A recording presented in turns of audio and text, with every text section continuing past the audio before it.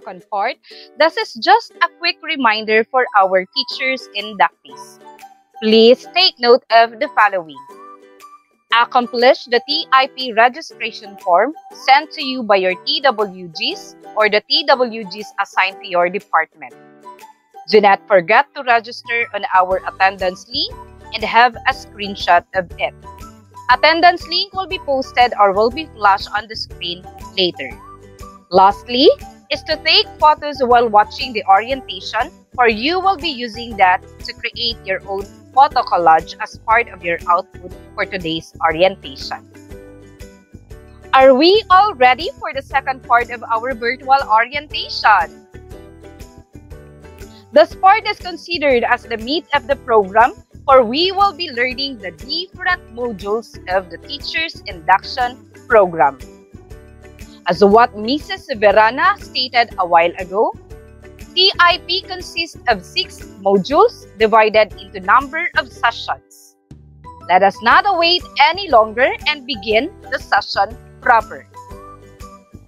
Learning the TIP policy is necessary for us to do it right, in order for the teachers inductees follow proper directions. So, let us all welcome Ms. Geraldine De Los Reyes, the TIP Assistant Coordinator of Santa Ana National High School, as she will discuss to us the DepEd Order 47 Series of 2017, or known as the Teacher's Induction Policy. Let us give her a warm virtual applause. Okay, thank you very much to our techie experts host for today's live streaming of TIP Orientation, Sir Jopet and Ma'am Welly.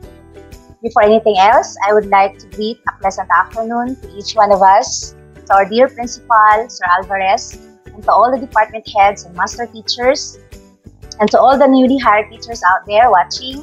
Once again, good afternoon. My task is to give you a blunt of information about the DepEd Order number 43, Series of 2017, also known as Teacher's Induction Program Policy. I will be discussing a summary of this 10 pages DepEd order from the CO, signed by the DepEd Secretary Briones. And later, I will give you the sample of the expected MOVs in the portfolio as part of your final output as a TIP mentees. But before I start, I would like you to read kung ano nakikita ninyo ngayon sa slide. And what is your thoughts about the photo? It says, everybody says, teaching is so easy, just like walking in a park. But only teachers know that the park is the Jurassic Park with a variety of dinosaurs. So, ano ang masasabi ninyo tungkol sa memes na yan? If you're going to ask me what is my thoughts about the picture, I will tell you later before I end my discussion. So, let us proceed to our first page of the DepEd Order number 43, Series of 2017. In line with the Teacher Induction Program for the newly hired teachers, the Department of Education, through the Teacher Education Council, issues the enclosed Teacher Induction Program Policy on the implementation of the TIP. DepEd fully supports the continuing professional development and progress of the newly hired teachers based on the principle of lifelong learning and the department's commitment to the development of new and beginning teachers. This policy will remain in force and in effect unless sooner repealed, amended, or rescinded. Pakibasa ng nakabilog na salita, remain in force. Ibig sabihin, whether you like it or you like it, wala kayong choice kundi dadaan talaga kayo sa TIP dahil nandito kayo sa Department of Education. And immediate dissemination of and strict compliance with this order is directed. Again, strict compliance. So, ano yung mga nakapaloob sa TIP program policy? Especially sa Order number 43, Series of 2017. Makikita natin dito yung rationale, yung legal basis, bakit nagkaroon ng TIP program. And next is the scope, yung saklaw mismo ng TIP program, and the definition of terms, Actually, maraming definition of terms, pero pumili ako ng dalawa o tatlo. Newly hired teacher is a teacher with 0 to 3 experience in the public school system and further classified as beginning or experienced teachers. Actually, sa private school nito, minsan tinatawag na provisionary teachers yung 0 to 3 years. Bago ka matawag na tenured or seasoned teacher. Sa atin, sa DepEd, newly hired teacher ang tawag sa inyo. Kayo yung mga nag-undergo ng TIP. And the Teacher Induction Program is a systematic and comprehensive training scheme for newly hired teachers as part of professional development toward effective teaching and commitment for the profession. From the definition itself, makikita na natin ang objective ng TIP. At the end of the 3-year cycle, meron bang professional development sa isang teacher na na-mentor o na tulungan ng mentor, at the same time makikita ba towards ang kanyang pagiging effective teaching, at the same time commitment niya for the profession. And then TIP mentor, sino-sino ba sila? Si department head, si master teacher na na-assign sa inyo. Yun yung sa definition of terms. Next is the policy statement. And under the policy statement is the TIP framework.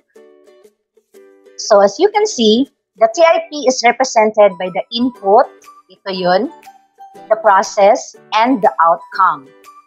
The input is the result of the inventory to diagnose the current competencies. Paano ba ini-inventory ang mga newly hired teachers?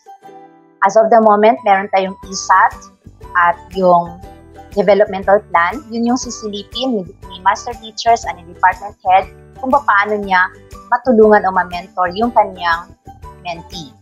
And in the process, the teacher induction program and the outcome. Yung nandito sa ikatlong box. Ito ay tinatawag na IPO, Input, Process, and Outcome Framework. The monitoring and evaluation provides a mechanism to continuously improve the program from the entry-level program implementation and its impact on the teaching and learning process. So as you can see, paikot-ikot lang siya kasi hindi nagtatapos sa 3-year cycle lang ang pag-mentor ng mentor ninyo sa mga mentees. Then next is the procedure. Sa procedure ay ang modules. Hindi ako ang mag-discuss niyan, kundi ang ating mga assigned mentors and the implementation. Okay, sa implementation, makikita nyo dito yung 3-year cycle. Year 1, Year 2, and Year 3. Nandito, nakapaloob sa Year 1 kung ano yung mga gagawin. Merong roll out of the National Orientation of Trainers, Orientation for Newly Hired Teachers. Ayun pa natin ito ginawa. Dapat ginawa natin ito sa first quarter ng Year 1. Then, meron tayong formal or one-formal classroom observation. Sa mga newly hired teachers, 4 na formal classroom observation yung kailangan ninyo para ma-provide na MOV ninyo. And then Year 2, ganun pa rin, first, second, third, and fourth quarter. Then mentoring, differentiated supervision, and one formal classroom observation. Gagawin nyo yan from the first to fourth quarter. And sa Year 3, ang mangyayari ay isang formal classroom observation na lang and mentoring, at dito na rin natin matatapos ang ating TIP. Graduate na kayo. Yung sinabi kanina ni Sir Alvarez. Bibigyan na kayo ng Certificate of Completion. So, yun ang implementation ng ating TIP. That's the end. That is the content of the DepEd Order Number 43 Series of 2017. And for the further information na ibibigay ko, ano nga ba yung content of your portfolio? Kasi at the end, hindi kayo mabibigyan ng Certificate of Completion kung hindi kayo makagawa ng portfolio. So, nakapaloob dito yung cover page. Dapat merong logo ng Davao City Division, School, and Cluster. Page 1, yung approval sheet, preface, table of content, from Module 1 to Module 6, yung pre-test, post-test, at saka yung reflection, ilalagay nyo yan sa inyong portfolio. And then last part is the analytical rubrics for learning, analytical rubrics for portfolio, classroom observation tools, lesson plan, personal data sheet, or personal description form, and the documentation. So, ito yung mga nakapaloob sa inyong portfolio. Or ito yung mga laman na ilalagay ninyo sa inyong portfolio. So, expectations, yung spelling. Kaya bang gawin? Dahil ngayong taon, late na tayo, fourth quarter na, pero umpisahan natin ang year 1 ng ating TIP. May mga sample designs pala ako dito. Ito yung cover page. Sample lang ito at pwede natin i-enhance at babaguhin. And then, ring bind. Ito yung halimbawa ng approval sheet. Yung introduction.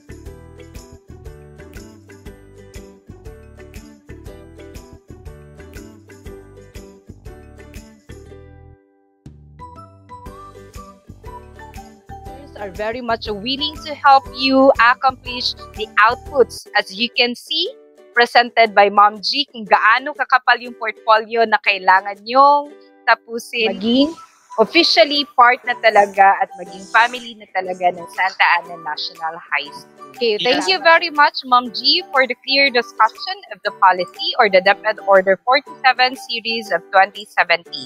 To our newly hired teachers, the inductees of this program, are you ready to discover and learn all the modules of the TIP? I think your answer is yes.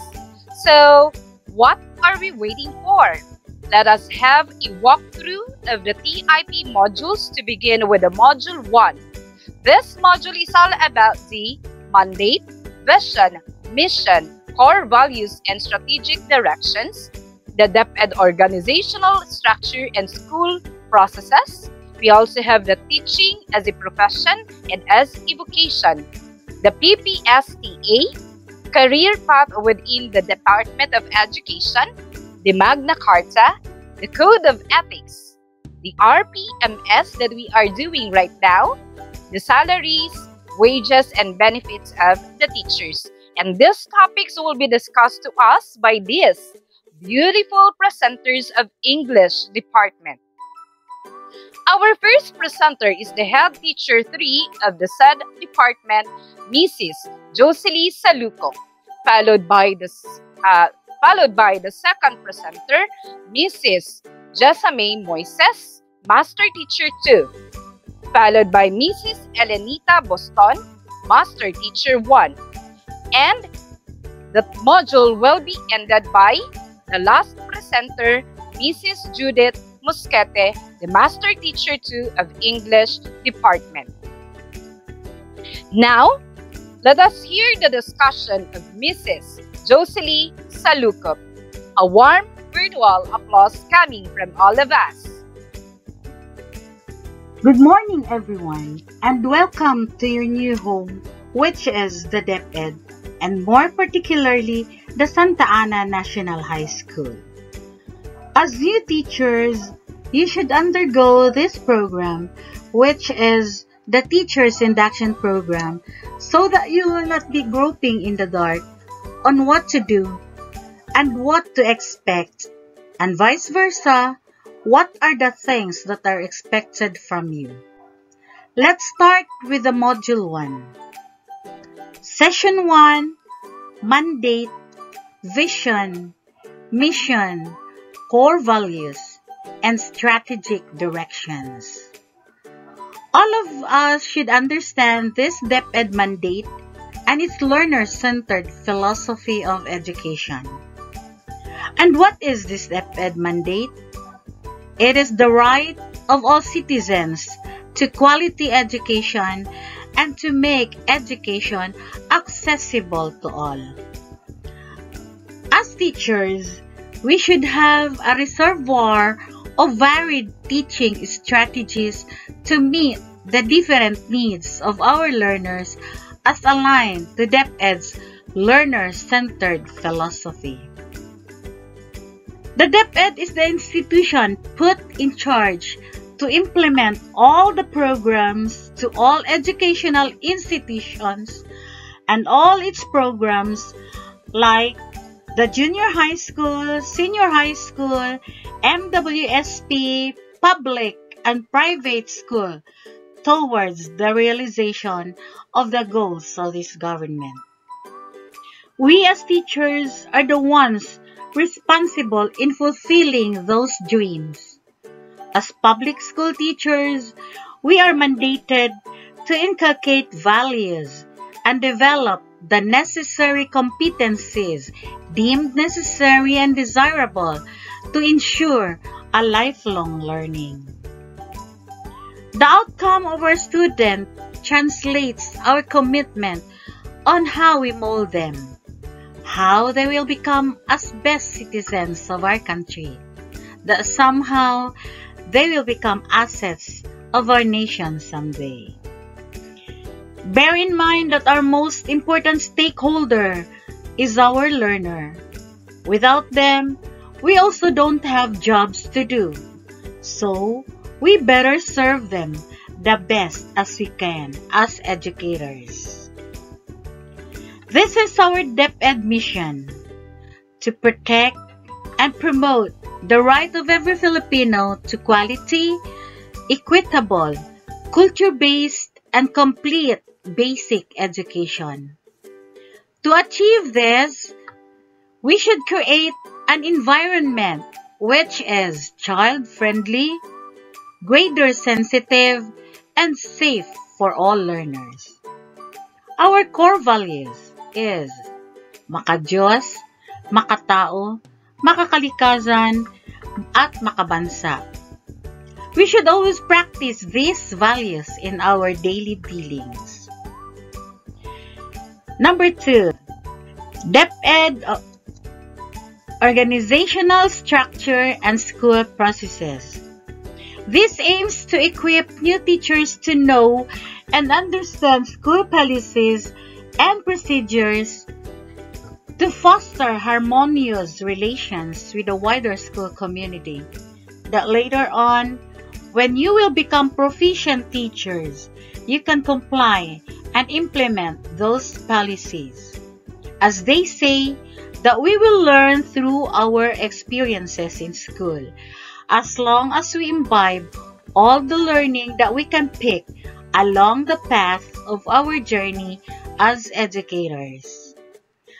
Let us just be informed of this Republic Act 9155, the Governance of Basic Education Act of 2021. Basic Education Act of 2001. This is establishing the DepEd as the authority and accountable of all the programs from the national office down to the field. Number 3, teaching as a profession and as a vocation. As teachers, it is our duty to keep on upgrading ourselves. Thus, continuous personal growth and development is one of our priorities as professionals. We should also demonstrate behaviors that uphold the dignity of teaching as a profession by exhibiting qualities such as caring attitude. I don't care attitude is a no-no. Respect. Respect one another. Always greet people inside the school campus. Since you are still new and don't know everybody, and added with this situation that you can hardly know all your co-workers, to be safe, just be nice and respectful to everybody. Next is integrity. Just remember that we are being looked up to as teachers. in which we are considered persons belonging to a noble profession. We are always put in the pedestal. We play a vital role in the lives of our students and considered the modern-day heroes. So, we should live in honesty, with honor, and reliability. But first and foremost, before we are qualified to be called professional teachers, we should have a license, and that is, we must have passed the licensure examination for teachers. And we should abide by the code of ethics for the professionals until the day we retire. Just keep in mind that teaching is not just a profession, but also a vocation, in which our dedication and commitment is always at stake. Thank you and good day. This time, let us hear another presenter to deliver her topic, the part 2 of our Module 1, none other than Ma'am Jessamay Moises. A round of applause, please.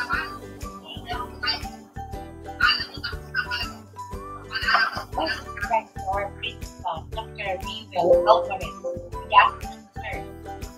To all the departments, fellow teachers in attendance, to our newly hired teachers who this organization reflects on that 32 years ago, when I joined Santa Ana National High School, there were no such program as the Teachers Induction Program. I only had 1 hour orientation in the week, and the rest were learned by experiences. To be in that, we are very lucky because this program will not go further refine us to develop better, more effective ways of teaching the various things, especially during this pandemic time where there is no face-to-face instructions and teachers play a crucial role in improving the quality of teaching and learning process. Hence, enhancing teaching quality ranks foremost in the many educational reform efforts towards quality education. As a mentor in one of the presenters on this EIP orientation, I am tasked to present Module 1, Sessions 4, 5, and 6. To be honest, I refused to accept this call when Mrs. Evelyn Mirana informed me via messenger because of some mental problems. But because of commitment and dedication to work, I took the task with the help of my dear colleague, the master teacher, revision module writer, and test developer, Mrs. Elenita C. Buston. She will present to you the topics for sessions 4, 5, and 6 and what the inductees are expected to do. With grateful heart, I introduce to you now Mrs. Elenita C. Buston for Module 1, Sessions 4, 5, and 6. Ma'am, and I think everyone is ready to hear the discussion of our third presenter of Module 1. She is, again, a Master Teacher 1 of English Department, none other than Ma'am Elenita C. Buston. Take it away, Ma'am Ellen. So, on behalf of Mrs. Moises' request, I will read Module 1, Session 4, 5, and 6. Okay, next slide. Okay, Session 4 is Philippine Professional Standards for Teachers, and this is what we call PPST. Okay, next. Okay, so letter A, desired learning outcome. So learning outcomes has 7 domains of PPST. Then the strand is 37 strands of PPST for beginning and proficient teachers. For beginning teachers, understand the set of standards that make explicit what teachers should know, to be able to do and value to achieve competence, improve learning outcomes, and eventually quality education. And for proficient teacher, adopt practices that demonstrates understanding of the PPST. Here are the objectives. Letter A, familiarize and discuss the 7 domains and the different career stages of the PPST in realizing one's professional goals. Letter B, demonstrate understanding on the PPST and its impact to the realization of one's professional practice and goals. Letter C, design an individual professional development plan based on the PPST and individual performance commitment and review, or the IPCR, intended to realize the professional development plans. Okay, so this is the pre-test. Okay, so you are going to analyze each item whether it is true or false. Okay, so letter D, the glossary of terms. So there are terms that are being defined in glossary, so you can look at it, the meaning of it from the glossary. Okay, next, key concepts.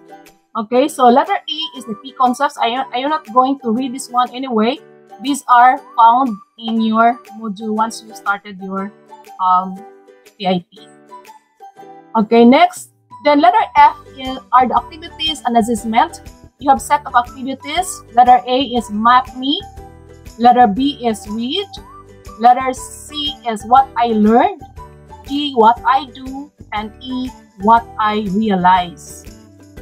Okay, next. Okay, the next one is reflection. So in reflection, you are given a situation. As a teacher, what are the indications under beginning stage that you can do? Is it possible that you can move to the higher career stage? Knowing where you are, what professional development goals would you prepare based on your strength and areas for improvement? So this is the task or the situation in your reflection. Okay, next. So it is followed by the post-test. So the same way of answering the pre-test, you are going to analyze its item, whether it is true or false. Okay, next. Then we are now in session 5. Session 5 is career path within Department of Education. Okay, so letter A, desired learning outcome for beginning teacher and proficient teacher. The domain 7 is personal growth and professional development. It is has the strand of professional development goals. For beginning teacher, show motivation to realize professional development goals based on the PPST. And for proficient teacher, set professional development goals based on the PPST. So in the beginning, you are going to show, and then in the proficient, you are going to set to make your own development plan, and it should be anchored to the PPST. Okay, next. Objectives.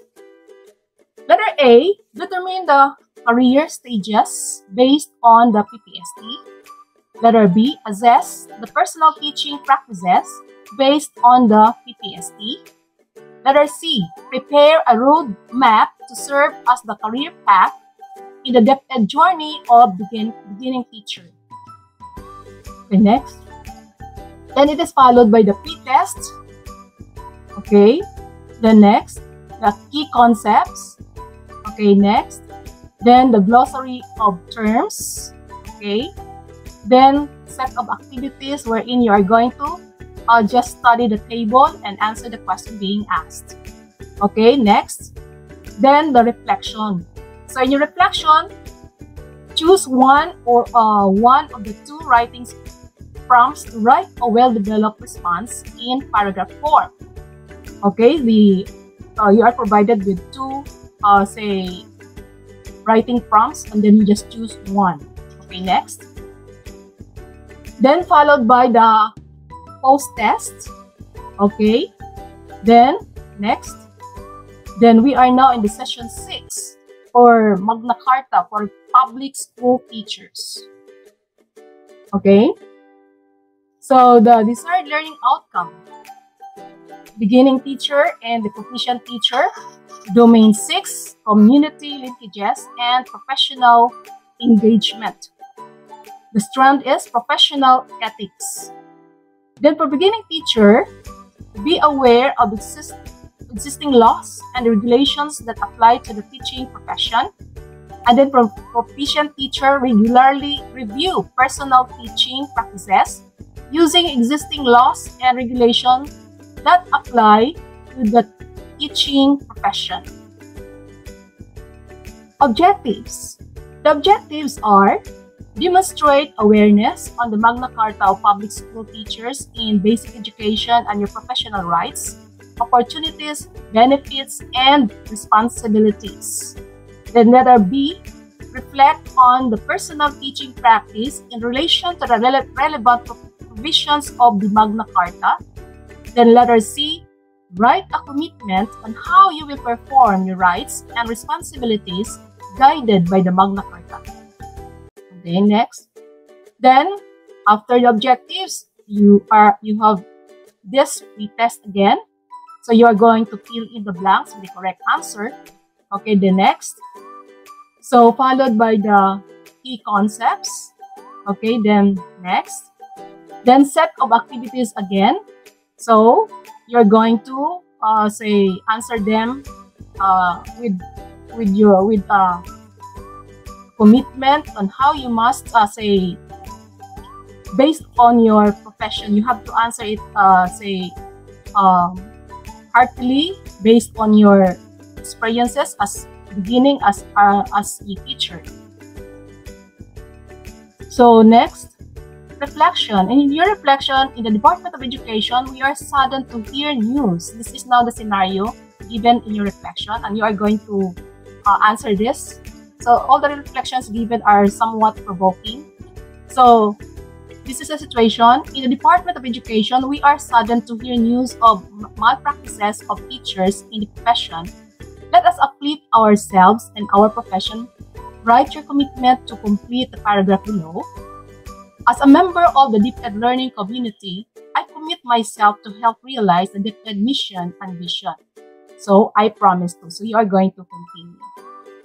Okay, so next. So you have again the post test. So it is fill in the blanks again. Okay, so that's all. So what I am giving you, I am just reading, just to orient you what is the content in Module 1, Session 4, 5, and 6. So teachers, good afternoon. Thank you. Okay, by the way, we still have our last presenter of Module 1. I'm so sorry, Ma'am Judith Muscati. And by the way, Ma'am Judith is the Master Teacher 2 of English Department and the last presenter of Module 1. And she will be discussing the last part of our Module 1. So take it away, Ma'am Judith. Okay, to my co-mentors and to the 96 mentees around and to everybody watching us via StreamYard, good afternoon. Today marks the beginning of another milestone in the career of our newly hired teachers here in Santa Ana National High School, as this TIP is being mobilized again to prepare our mentees to become empowered teachers imbued with passion, pride, and commitment, and eventually become our future leaders in the field. I say our because someday if you soar high, you will be Santa Ana's pride. Okay, and without much ado, may I present to you the contents of Session 7 to 9, Module 1. To start off, Session 7 is entitled Code of Ethics, and that from the term alone, you will be reading, in your readings, you will encounter the words professional ethics, professional standards, and then our own responsibilities and accountabilities. And as Ma'am Gustan said, there are 9 key stages of every session from modules 1 to 6. And these are desired learning outcomes, and then objectives, pre-test, glossary of terms, key concepts, activities and assessments, reflection, post-test, and appendix or appendices. Okay, may I just emphasize, dear mentees, that under desired learning outcomes, we have different domains, particularly for that session. So, for example, in desired learning outcomes, we have your domain 6, community linkages, and professional engagement. And the strands are professional ethics, dignity of teaching as a profession. Okay, and then on the next slide, you will see the desired learning outcomes. This was even mentioned by Ma'am Buston that there are two categories here, beginning teacher, proficient teacher. But as far as I could remember, DepEd considers everyone, even if they are really hard, as proficient teacher. Okay, maybe the beginning teacher here is just being delineated because you are inducted to this program. Okay, but take note that under beginning teacher, you have for example, there is a delineation between the beginning teacher's role insofar as this session is concerned. Example, beware of existing laws and regulations. But in the proficient teacher, you are to regularly review personal teaching practices using existing laws and regulations. So these things are the things that you need to understand. Desired learning outcomes, I only picked one here, but there are a lot of learning outcomes listed in sessions, in every session. Okay, and the next slide, you will see objectives, and I highlighted important words here like responsibilities, day-to-day performance or tasks, and professional behavior. Now, for example, in letter A, demonstrate understanding of key provisions of the Code of Ethics in terms of our responsibilities, in terms of the way we carry out our performance tasks in every year, in every school year that we are in. For the next key part, there are 9 key parts kasi of every session. The third one is the pre-test. Now, I picked one sample of the pre-test here because this in session 7, it's more of case analysis. In our case, in our students, we craft questions which are not just rote memory, they are not just simple recall, but we train them to be critical thinkers. So therefore, teachers, in the TIP, you also have to read a lot, like the provisions and the Code of Ethics, and that from the code, the provisions in the code, you will be able to analyze scenarios like this. For example, Miss Reyes is a new teacher like you. During her first few weeks in school, she felt like quitting teaching. At the end of the day, she is totally burned out. If you were in her place, from who you will ask assistance? Is it from Sir Alvarez, from the parents, or from the teachers? This is one example of the pretest, one of the examples of the pretest in the Code of Ethics Session 7. And then you are confronted with glossary of terms. Take note, teachers, that the terms are plenty. I only pick out few, and then, for example, the word teacher here is defined, and then take note it's defined on the other side. But at the bottom, there are citations on the probably you are given another citations for you to do more readings on your own. Like, for example, the teacher is defined as a person who facilitates learners to gain knowledge, skills, and values that enhance development. And this definition is taken from RA 9155, that is Governance of Basic Education. And then, if you want to, you can read RA 9155. Then we go to key concepts. First, a few samples of key concepts about Code of Ethics, and then what else? Conditions and provisions in the Code of Ethics.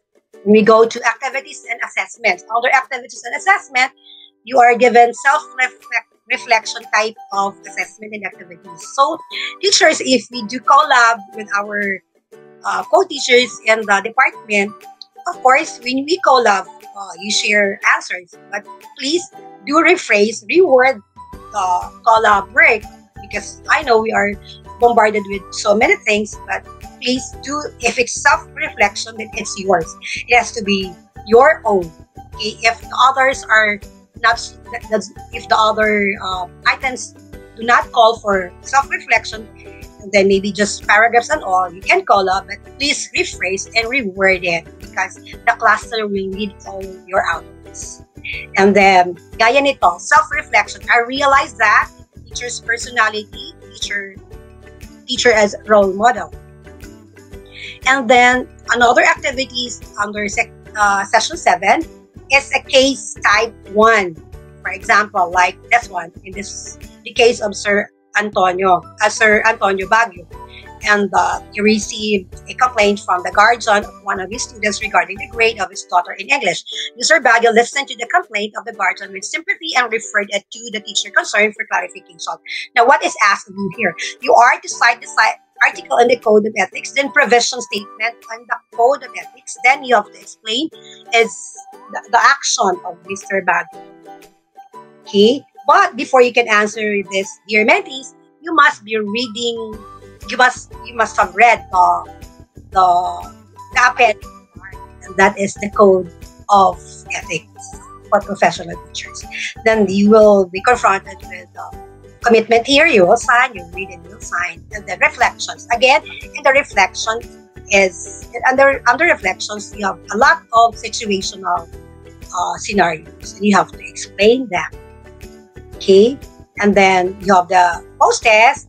As I've said, it is MCQ, multiple choice, but then there are analysis to the pre-test and the post-tests, like the ones we give to our students. We want them to be critical thinkers, so therefore also we must do the same. And the last one is the appendix on the Code of Ethics. So you read this first before answering all the activities. Now we move to, okay, there are a few provisions under the Code of Ethics that I lifted. For example, the idea on schools are nurseries and teachers are trustees. The concept on loco parentis is embedded here. Okay, makita natin sa Code of Ethics. Number 2, teachers' right to seek redress against injustice. If you feel that you were not given the promotion, and then you can seek redress. Okay? Why? In a proper forum. And it is embedded in the Code of Ethics. And number 3, teachers' right to invoke principal appointments, promotions, and transfers. Say, for example, if you want to transfer after 5 years, you want to transfer to Talomo because you are nearby Talomo, living nearby Talomo, then on what merit will you be given the transfer of workplace? Okay, ethics. Or number 4, right, to due process. For example, if the principal recommends you for dismissal of work and of tenure, like that. So, and if you feel that there is a due process on that, then you can fight for your right. Another one is accepting favors or gifts from learners, from parents, etc. Are we allowed to do that? Another thing, remuneration from tutorials. Are we allowed to accept monetary considerations from tutorials in Santa Ana? Okay, those things are encoded in the Code of Ethics. Another one, very exciting in number 7. For example, situation where mutual attraction and subsequent love develop between teacher and learner. Oh, are we allowed to be in love? To what extent? Like that. And number 8, inflicting corporal punishment. Inflicting corporal punishment is really a no-no one. Okay, we know that. Teacher, number 9, engaging in business. Number 10, still engaging in business related to textbooks and other commodities. And the last one is about teachers' respect to financial matters like settlement of debts and loans. These are just the few examples under the provisions of Code of Ethics. Now, session 8 is RPMS. I will not delve more on the RPMS because I discussed RPMS last March 15, the first day of our Emperor last March. But I will just reiterate the picture that I attached here is our picture about this one is the cycle of the RPMS. And since we are towards the end of the RPMS cycle, then therefore I hope and I know that your MPs have guided you all throughout the cycles of the RPMS, because at the end of the year, you will not just be doing the RPMS portfolio, you'll also be doing the TIP portfolio as mentioned by Ma'am Chi. Okay, now, In this session 8, there is no appendix about the RPMS. So if you want to know about the RPMS, you can download the manual in time of COVID-19. But then the manual is too thick, so you just have to read this one. This is the abridged part of the contents of the RPMS insofar as new normal is concerned. This is the memorandum issued by Undersecretary Mateo, dated January 11, 2021. This is just 28 pages, and you can just read all things about RPMS tools, COTs, timelines, and protocols are there. This is the abridged part. I said, konti siya, rather than reading the entire manual. It's too thick as this. Okay, we go to IPCRF portfolio. This is the thing that you will be needing at the end of the year. TRP modules are also synced with IPCRF and RPMS. And take note of the changes in KRA2. Like this one, in KRA2, you have diversity of learners and assessment and reporting at the same time. No longer in KRA4. Because last year, we have assessment and reporting in KRA4. Now, in KRA4, we have community linkages and PE. What do you mean by PE? Professional engagement, professional growth, and professional development. Okay, then next one, that's the manual. And the caveat here is that, I think this was mentioned by Ma'am G, that you need to have 4 classroom observations, even if, say for example, you have been, promote naman talaga ako. I've been promoted. I've been in Santa Ana for quite some time already. 6 years na ba ya? We don't have the TIP. Still, since you are enrolled in the TIP, you go through the 4 COs. Okay, to be attached in the IPCRF at the end of the year. Then we go to, okay, I want you to take notice of these things. I've outlined this for you. For session 8, you need, before you answer the activities, you need the developmental plan. This one was mentioned by Ma'am G a while ago, but we answered, by the way, we answered the developmental plan in the LDM part last December. But then, that time, we don't have the ESAT yet. The ESAT and the DP will always go together. So therefore, we go to the DP that was made last March or last February. We answered the ESAT and we looked into the ESAT result, and we need to find out which are our strengths and weaknesses, and therefore we go to that. We use those data for our development plan. And then for session 8, again, highlighted areas are classroom management, professional development, community development. Itong tatlo. And then number of COTs, as I've said, 4.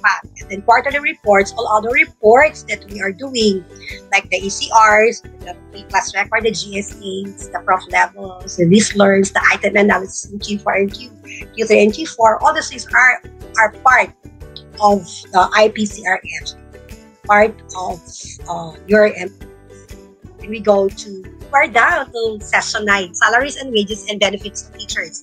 This is exciting, right? Because we know, pero when I read the contents, the salaries are not explained so well, and there are new memos about salaries, so you have to read them on your own.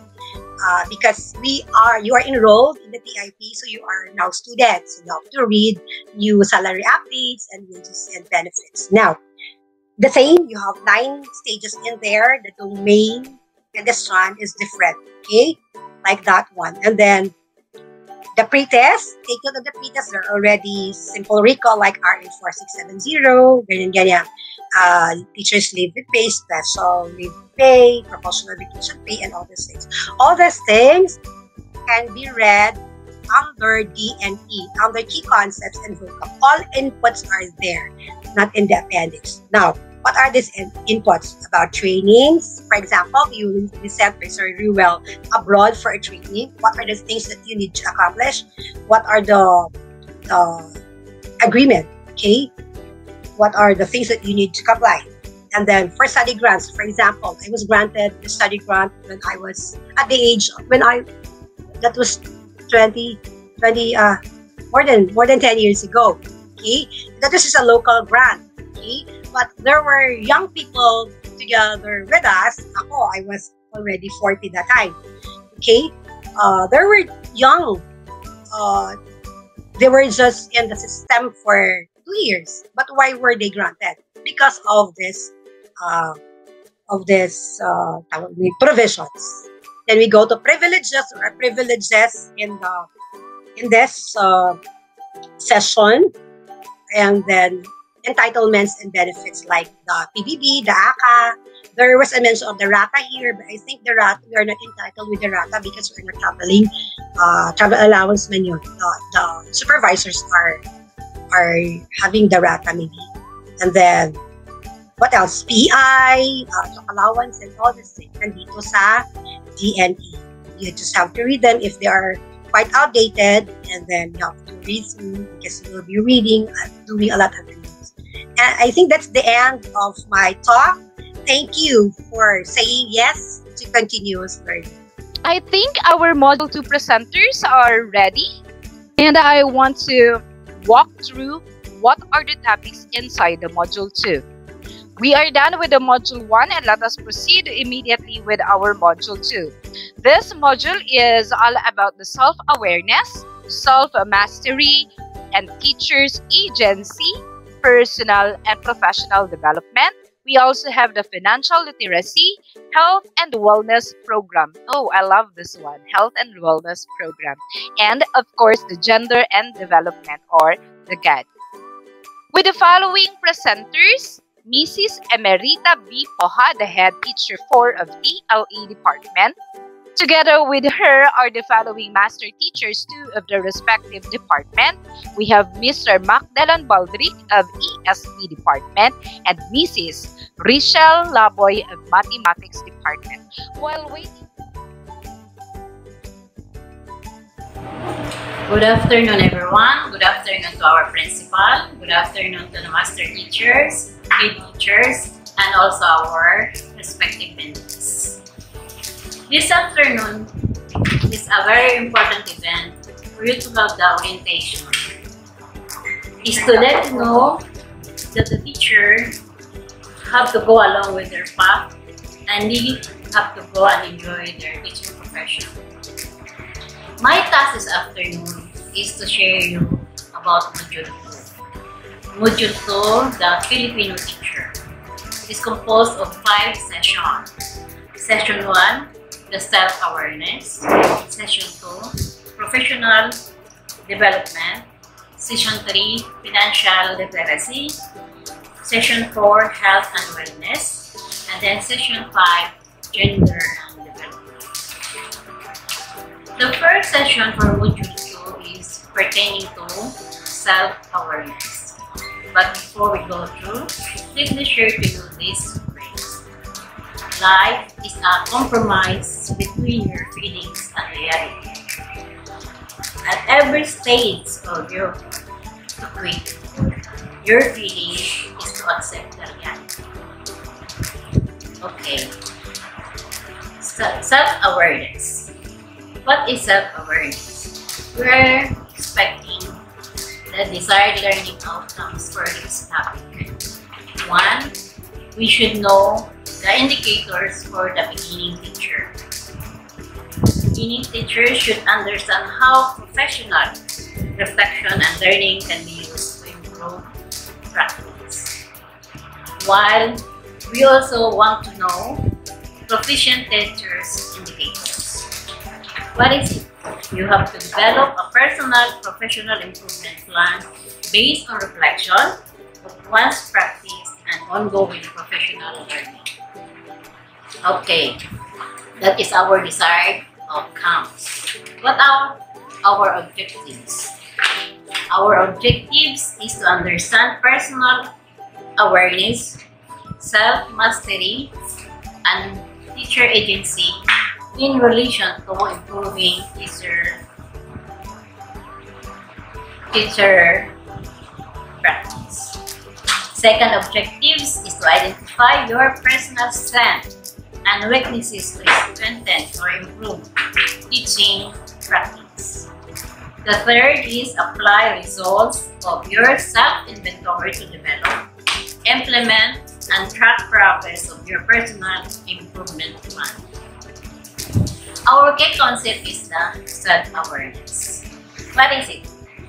You have the self-awareness is being conscious of what is good in you and acknowledge what is still to be learned. Simple. May mga kakulangan pa tayo dito. Next is, you have conscious knowledge about your oneself, about one's belief, assumption, organizing principles, and structures of feelings. Self-awareness also tries to have directly related to both emotional intelligence and success. It also creates achievable goals. Guide yourself down the right path. It also makes you identify satisfaction, anticipate our own reaction. It also allows us to make positive behavioral changes that can lead to greater personal and professional success. In one way or the other, self-awareness also develops your values that will serve as framework that guide you on how to interpret your experiences so that you can decide an appropriate action to take. Okay, the next part is you have the assessment. You have to discover yourself how to become a better me. And then another one, you have to assess yourself how you are emotionally mature. The third assessment is you have to build self-awareness. And then the fourth is you're going to discover me and others. Ikaw at ang iba. Marunong ka ba?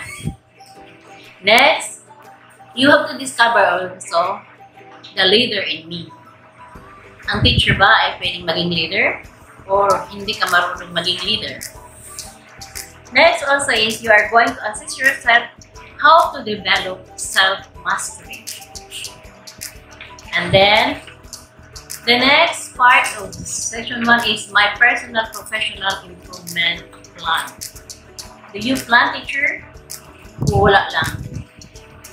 You have to plot plans to improve competence and career as a teacher and a teacher leader. Okay, how to plot your plans? You must have professional goals. You have time frame. You have the strength. You have the weaknesses, and then you try to put some remarks on your plan. Hindi pwedeng plan lang din. You have to work your plan as a teacher. Okay. Then we have the session 2. It is pertaining to personal, professional development. What is our expectation in this session? So our learning outcomes is to understand how professional reflection and learning can be used to improve practice. Second, we have to develop a personal professional improvement, a plan that is based on reflection of your practice and ongoing professional learning. What is our objective in this session? 1, we are going to assess the peer behavioral competence for personal development. Second objective is to prepare and implement individual professional plans, including collaborative activities. The third is we are going to evaluate your improvement in teaching practice as a result of your self-assessment for personal and professional development. Okay, in this session, you have some important terms. 1, you have the behavioral competence. You must be familiar with this so that you will know how to observe the measurable and behavior for individual and organizational effectiveness.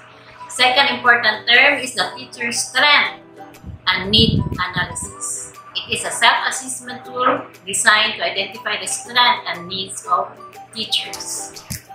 The third term that is very important is the Individual Professional Plan for Development, or the IPP, a tool that serves as a guide for the teacher for positive learning and development as a professional. This will serve as your guide as you go along with your path. Okay? Then the next is our K concept. So this is the most important one. So it is said that 1, the self-assessment and evaluation as a teacher. Kailangan talaga, no? You must always examine yourself. Second, The TSNA is essential in the provision of quality professional development. That is the teacher's need. Which part you are weak and which part you have the strength. Next is the IPPD. As we all know, it is a tool that serves as a guide for the teachers for purposive learning and development as a professional. IPPD also is being accomplished by the teacher to enable them to chart their goals and plan learning activities to enhance their professional competencies in order for them to work better for improvement of their school and learner performance. Okay? The last activity we have is the activities and assessment, wherein you are going to examine your domain and there are some guide questions. The first domain is the social regard and learning. The sample question here is, do you demonstrate value for learning? So as a teacher, you must try to inculcate values also. Second domain is the learning environment. Are we conscious? Conscious ba tayo sa actual? So the guide question here is, do you make the classroom environment safe and conducive to learning? Baka pupunta lang kayo, susulat, lecture, walang pakialam sa paligid. So that is not a correct one. That is not a correct practice. You must be concerned also with your environment. The third domain is the diversity of learners. So as a teacher, you must know, you have to determine, understand and accept the learners' diverse background, knowledge, and experience. No? Dahil we belong to the different cultures or may iba't ibang pinagmumulan ng ating mga mag-aaral. The third domain is the curriculum. Do you make good use of allotted instructional time or you dismiss before the time? Next domain is the planning, assessing, and reporting. So the question here is, do you develop and utilize creative and appropriate instructional plan? O bukis ka lang, wala kang mga additional learning materials. Next is, we need to have the community linkages. Do you establish learning environment that responds to the aspiration of the community? So we must try to have the link. Next, the last domain is personal growth and professional development.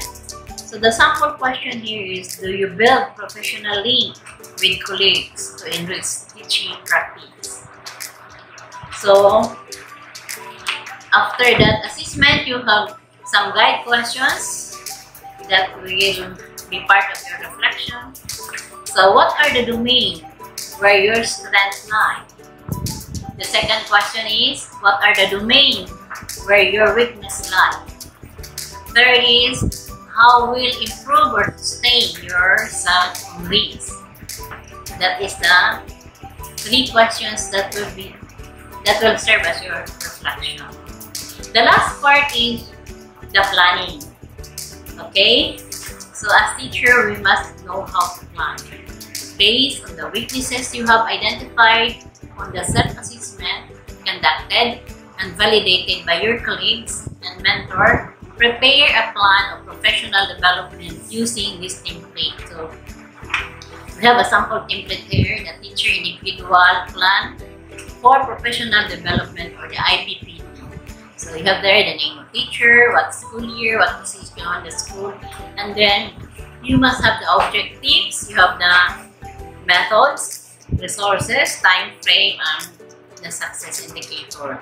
So makikita nyo yan more on your modules, no? So read more on your modules. So that is a sample of planning in your IPPD. So that's all I can share in module 2 for session 1 and 2. So remember, as we all know, teacher is a best planner, but do not just plan, work your plan. Thank you.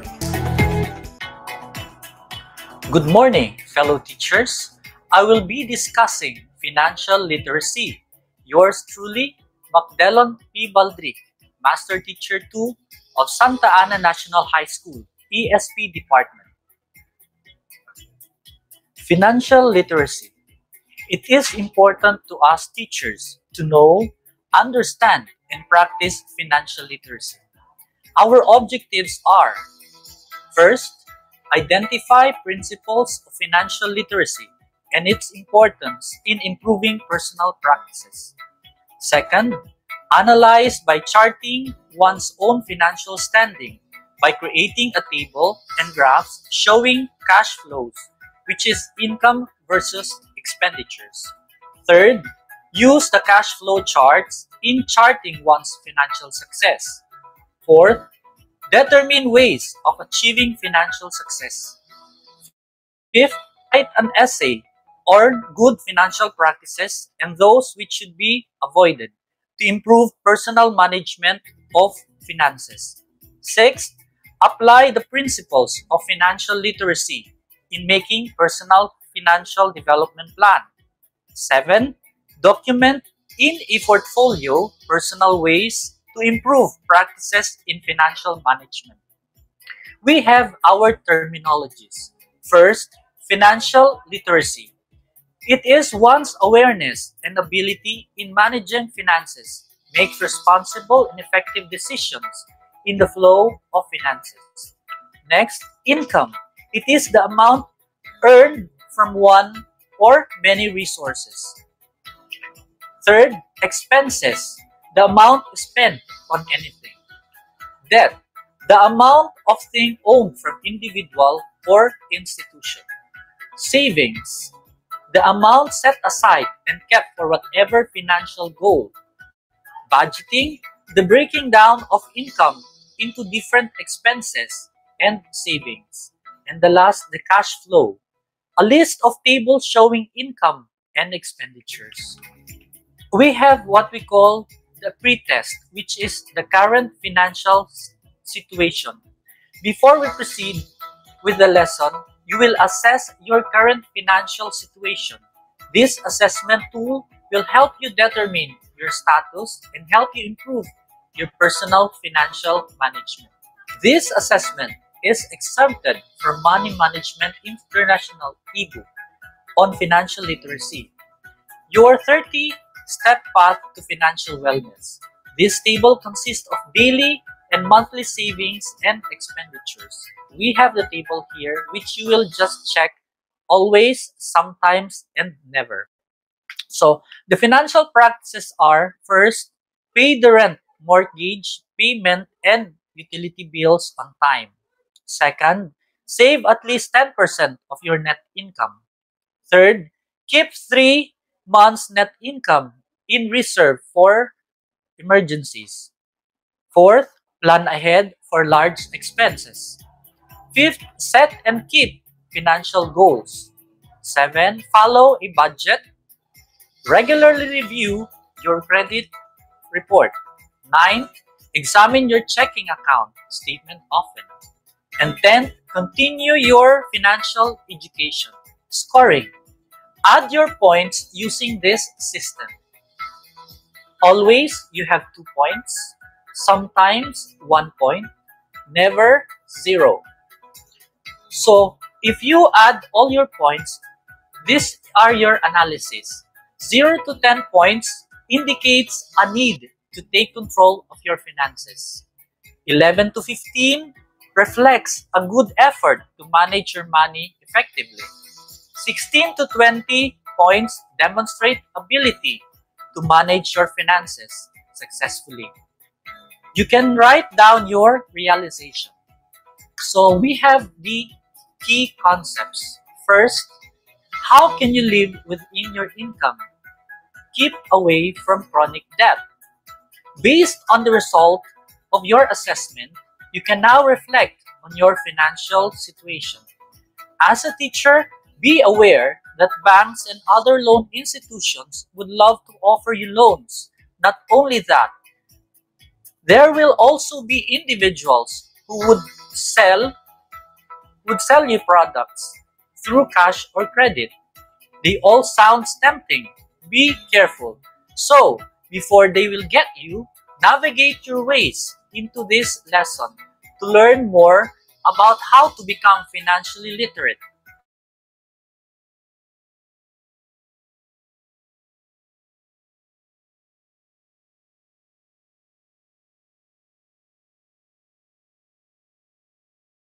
First stop, let go to know finances through making appropriate decisions on spending, budgeting, savings, investing, and planning. Third concept, why is it important to be financially literate? It is important so the kind of life you live depend on the way you handle your finances. This means that with financial literacy, you will be able to live within your budget to avoid chronic debts and other financial issues. Aside from that, you can effectively handle your income, expenses, and debts. Fourth key concept, how do you make sense of your money? As a teacher, you are excited to receive your salary because you would like to share your blessings and reward yourself. Sometimes you don't keep track on your spending, thus you end up short of budget and eventually result to loans. According to the Institute of Financial Literacy, in the ebook of Making Sense of Your Money, there are things that you need to consider and do make sense of your financial resources. First, set financial goals. Financial goals are to be set first. Identify your financial direction. Goals can be short-term or long-term, depending on you. Goals have to be SMART. So SMART means first S is what you call specific. Your goal should state clearly what you will do and how you will do it. Otherwise, you won't be able to focus your effort or feel truly motivated to achieve it. M means measurable. These have to be measurable for easy progress, monitoring, or for taking action if you are not on the right track. A and R are attainable and realistic. Your goals must also be based on your current financial status. Goals should require you discipline for you to stick to the plan. T. Time-bound. Goals require time frame. This will set also your direction and keep you away from procrastination and from the pitfall of debts. It is about paying off loans and anything borrowed, especially with interest. You must set a target before or on the due date to avoid additional interest. B. Be motivated by compounded interest. It refers to an interest gaining interest, meaning your earned interest value will increase in monthly or annual basis depending on the institution where you saved your money. Then, it is your friend if it is your savings or investment interests, but it is your greatest enemy if it is a debt increase. And here is a suggested formula to ensure that you will really be able to save and gain compounded interest, which is income minus savings equals expenses. C. Track your cash flow.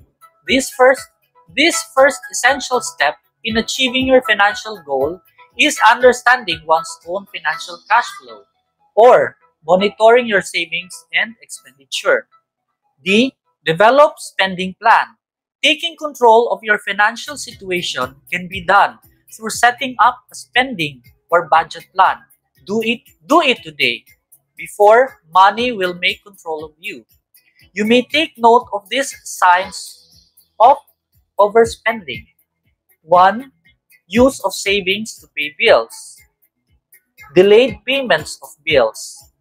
Decrease of monthly savings with the same income. Increase of expenses with the same income. More monthly loan payments against monthly income. E. Choose easy ways of budgeting. There are ways to make your budgeting easier. First, envelope system. Use an envelope in separating your budget for different expenses. Second, written record system. Use the template suggested above. Use written record system. Use the template suggested above or a simple list of budget for tracking down the different expenses. Third, electronic system. Similar to the written record system, but can only be done using your mobile phone application or computer. Fourth, three bank account system. Open three bank account system for different purposes. First purpose, normal savings account for day-to-day banking transactions, where you may get your daily expenses. Second bank account, emergency savings account for emergency purposes, which means you only have to withdraw when it is an absolute necessity. And the third, long-term savings account for retirement or for children's education. Next is F. Stretch your money. Be wise consumer. Buying sales items does not mean you are wise, but only when you bought it because it's necessary. Necessary means you can't survive without it or you don't have any alternative available. Be thrifty. Being thrifty is different from being miser. It comes with being a wiser consumer. G. Focus on needs, not wants. There is a need to differentiate needs from wants. It is only then that you can prioritize and decide whether you will buy or not. Do you get into debt? Chiquitan, in his book, Till Death Do Us Part, identified 4 roots of debts. So the first root is being greed. The desire to have everything you want, whatever it takes. Next, ignorance. Practices on spending your finances and on getting credit from an institution without checking on its terms and conditions. Third, impulsiveness. Buying things even if you don't actually need them. You tend to be lured by the sales on department stores thinking that you save, but actually you don't because it's not necessity. Your money then was put to waste. This also speaks about being impatient for getting something. For example, you like to have a new cell phone, but instead of saving for 6 months to buy a new one, you borrow money from someone or from the bank just to have it right there and then. Fourth, self-indulgence. Living on the idea of ratifying yourself without thinking that what you did put out money on unnecessary expenses. It is good to gratify yourself, but you need to look at your budget if it would still be allowed. 6. What are the bad money habits that you need to avoid or break? According to the article written by Alexa Mason, there are 10 bad money habits that need to be avoided. First, spending more than you earn. This is considered as a cardinal sin in personal finances. This will lead you into debt troubles. For example, you will spend more than what you earn. You will rely on credit to pay the excess of your expenses. Thus, this will make you trapped by debts. Second, relying on your credit to pay your bills. Why pay bills for electricity, whatever or other basic needs through credit if you have the income? There are times when you need to pay mortgages or education expenses, though credit. If you do, you need to put extra care and planning to meet your basic needs without resorting to credit. Next, taking out payday loan. There might be cases that you need succumb to payday loan. There might be cases that you need succumb to payday loan because you don't have savings for emergency. Remember, loans have interest, and worst of it, it is compounded, meaning interest gaining interest. Next, preparing for an emergency. There are things that might happen that you don't expect or you don't even like to happen. These are called emergencies. How prepared are you for such? Savings is the key. Next, paying your bills late. Paying your bills late incur additional interest, which means additional expenses. Next, failing to save for the future. You don't know what the future holds. You don't know what comes during your retirement age. It is good to live life every day, but still save for the future. Next, not taking control of your career. You have a good character in that end, but if miss to take control of it, by not taking control of your finances, this good career will become your nightmare. Last but not the least, hoarding money and never having fun. This is what stingly people do. They miss the fun of life because they are afraid to spend. Lighten up, have fun, but spend prudently. 7. What do you do to achieve financial success? According to George S. Clason, author of the book The Richest Man in Babylon, there are 7 cures for a learned purse. First, start thy purse to fattening. Allocate 10% of your income for yourself, meaning save the 10% for yourself. This is a way of gratifying yourself for all the job that you do. Control thy expenditure. Do not spend beyond the remainder of your income. Budgeting here is necessary. Make thy gold multiply to make investment. There are a lot of ways to invest your money. You can invest through bank, traditional businesses, or stock market. Next, guard thy treasure from loss. Invest only where your money is safe. If you invest into businesses, make sure you know the system and nature of business. Next, make thy dwelling a profitable investment. Invest on a house that you will own. Renting is not a good practice because it would cost you more. Ensure a future income. Plan for your retirement years. Grab or make opportunities to increase your income day to day because you do not know what tomorrow holds. Because as you age, your energy lessens. And last but not the least, increase thy ability to earn. It is a fact that we are all facing financial concern every day. And to be able to deal with them all, it is necessary to look for other sources of income, study, and become wiser skillfully. That's all, fellow teachers.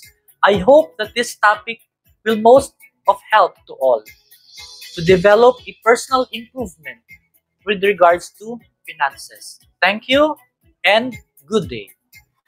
Thank you, Miss Grelly, Mr. Jopet, thank you. To our principal, Sir Alvarez, to our OIC admin officer, Ma'am Gino, to all department heads in attendance, to all our mentors and mentees, good afternoon. As we continue with our TIP Module 2, entitled, there are, by the way, before that, we have 5 sessions in this module. The first 3, I presume and assume it was already given because my topic will be the 4th and the 5th session. So I'll be giving you now the 4th and the 5th session of this module 2. Are you ready? Okay, let's start with the 4th session. The 4th session is on Health and Wellness Program.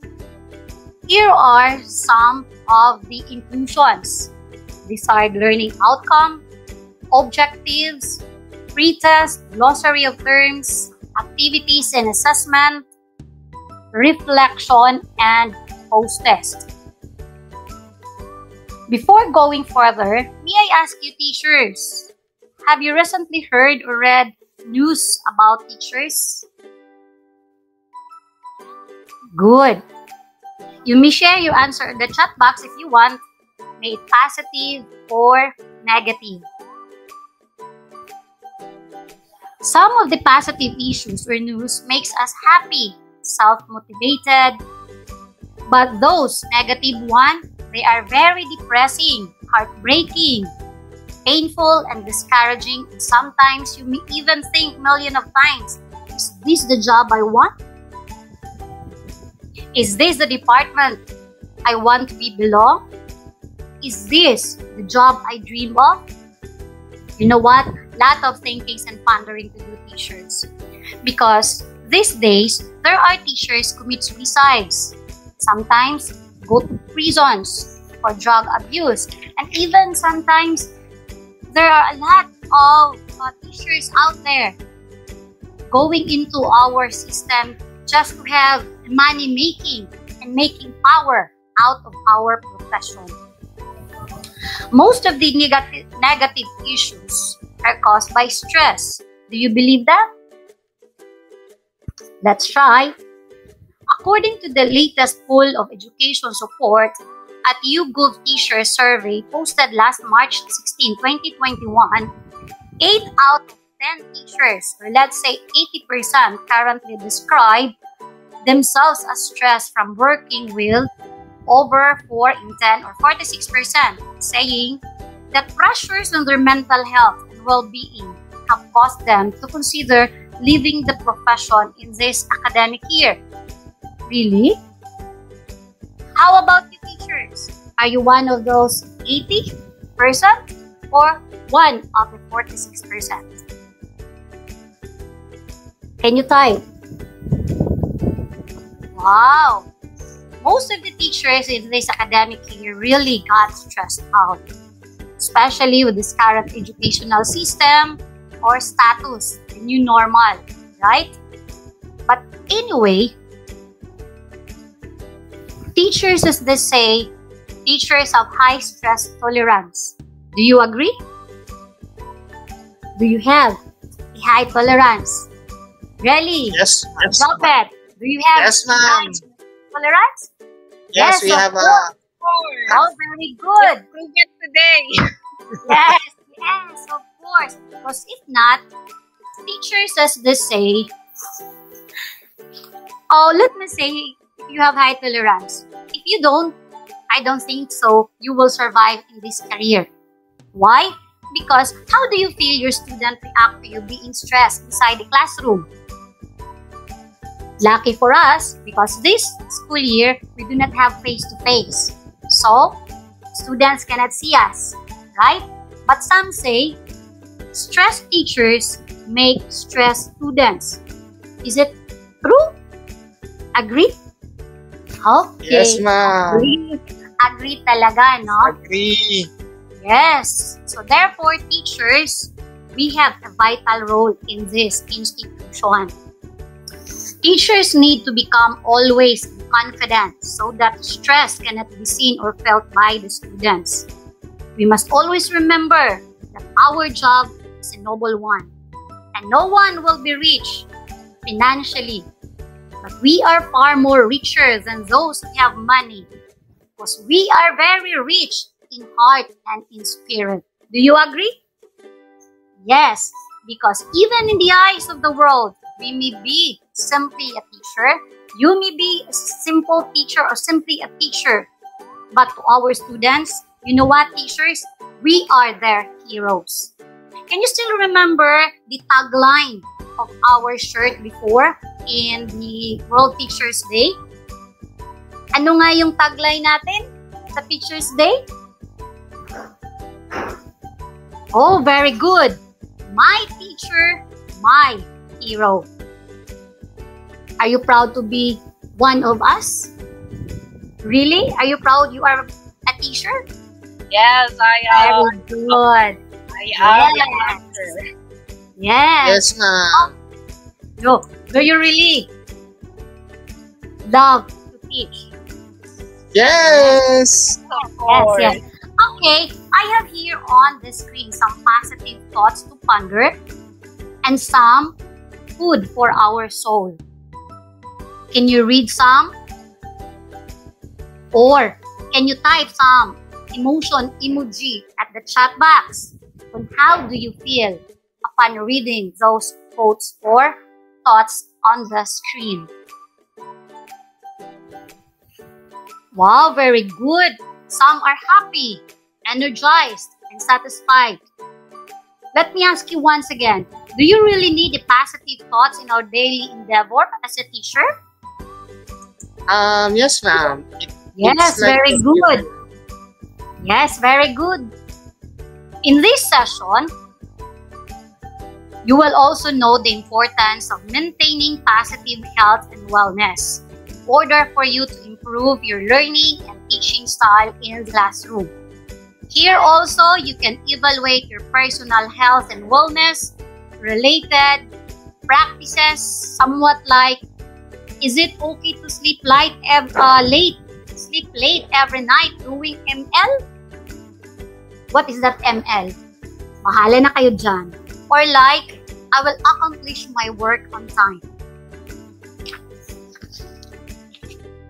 In evaluating our personal health and wellness, let us watch and appreciate this video entitled The 8th Dimension of Wellness for us to grow holistically as a person in general. Are you ready to watch?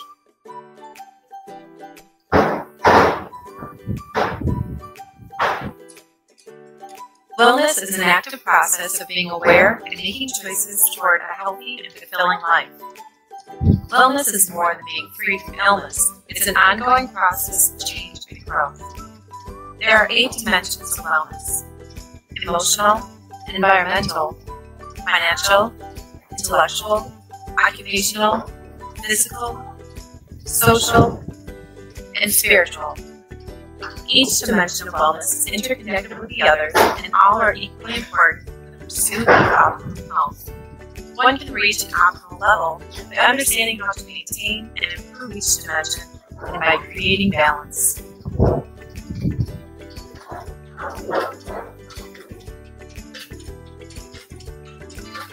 Understand your feelings. Express them to people you trust. Maintain a positive outlook. It's important to pay attention to self-care, relaxation, stress reduction, and the development of inner resources so you can learn and grow from your experiences. Find surroundings that encourage good physical and mental health, and also where you feel safe. A positive environment has a calming effect. Environmental wellness inspires us to live a lifestyle that is aware and respectful of our surroundings. Make it a point to understand your finances. Money plays a critical role in our lives, and not having enough impacts health as well as academic performance. Establish good financial habits and plan for the future. Be a lifelong learner by expanding your knowledge and finding creative outlets that stimulate your mind with a sense of curiosity. Be open to new ideas, insights, and wisdom. Actively participate in scholastic, cultural, and community activities. Look for satisfaction from things you're passionate about, whether they are part of work, school, or volunteering. Find ways to engage in occupational endeavors and feel appreciation for the value in your contributions. Reduce your risk from many illnesses by increasing activity levels according to your abilities. Get restful sleep at night, choose healthy foods, and explore the outdoors to reduce stress and increase energy levels. A sense of belonging and a reliable support system help during difficult times. Make at least one social connection daily. Seek advice from peers or support groups, and create healthy friendships.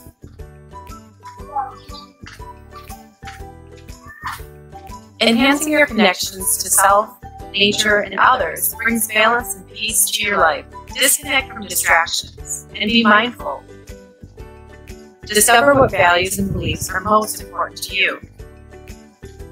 Striving to maintain or make small improvements to the 8 dimensions of wellness is the key to your overall health. The pursuit of continued growth and balance in the 8 dimensions of wellness will lead to a better quality of life. In this module, you will explore each dimension and how nutrition plays a vital role in being the best you.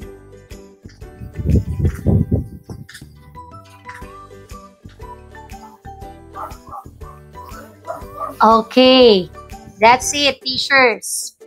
In the 8th dimension of wellness, my young co-workers, and to all mentees, let me say this to all of you. Be well and do well in your new career path.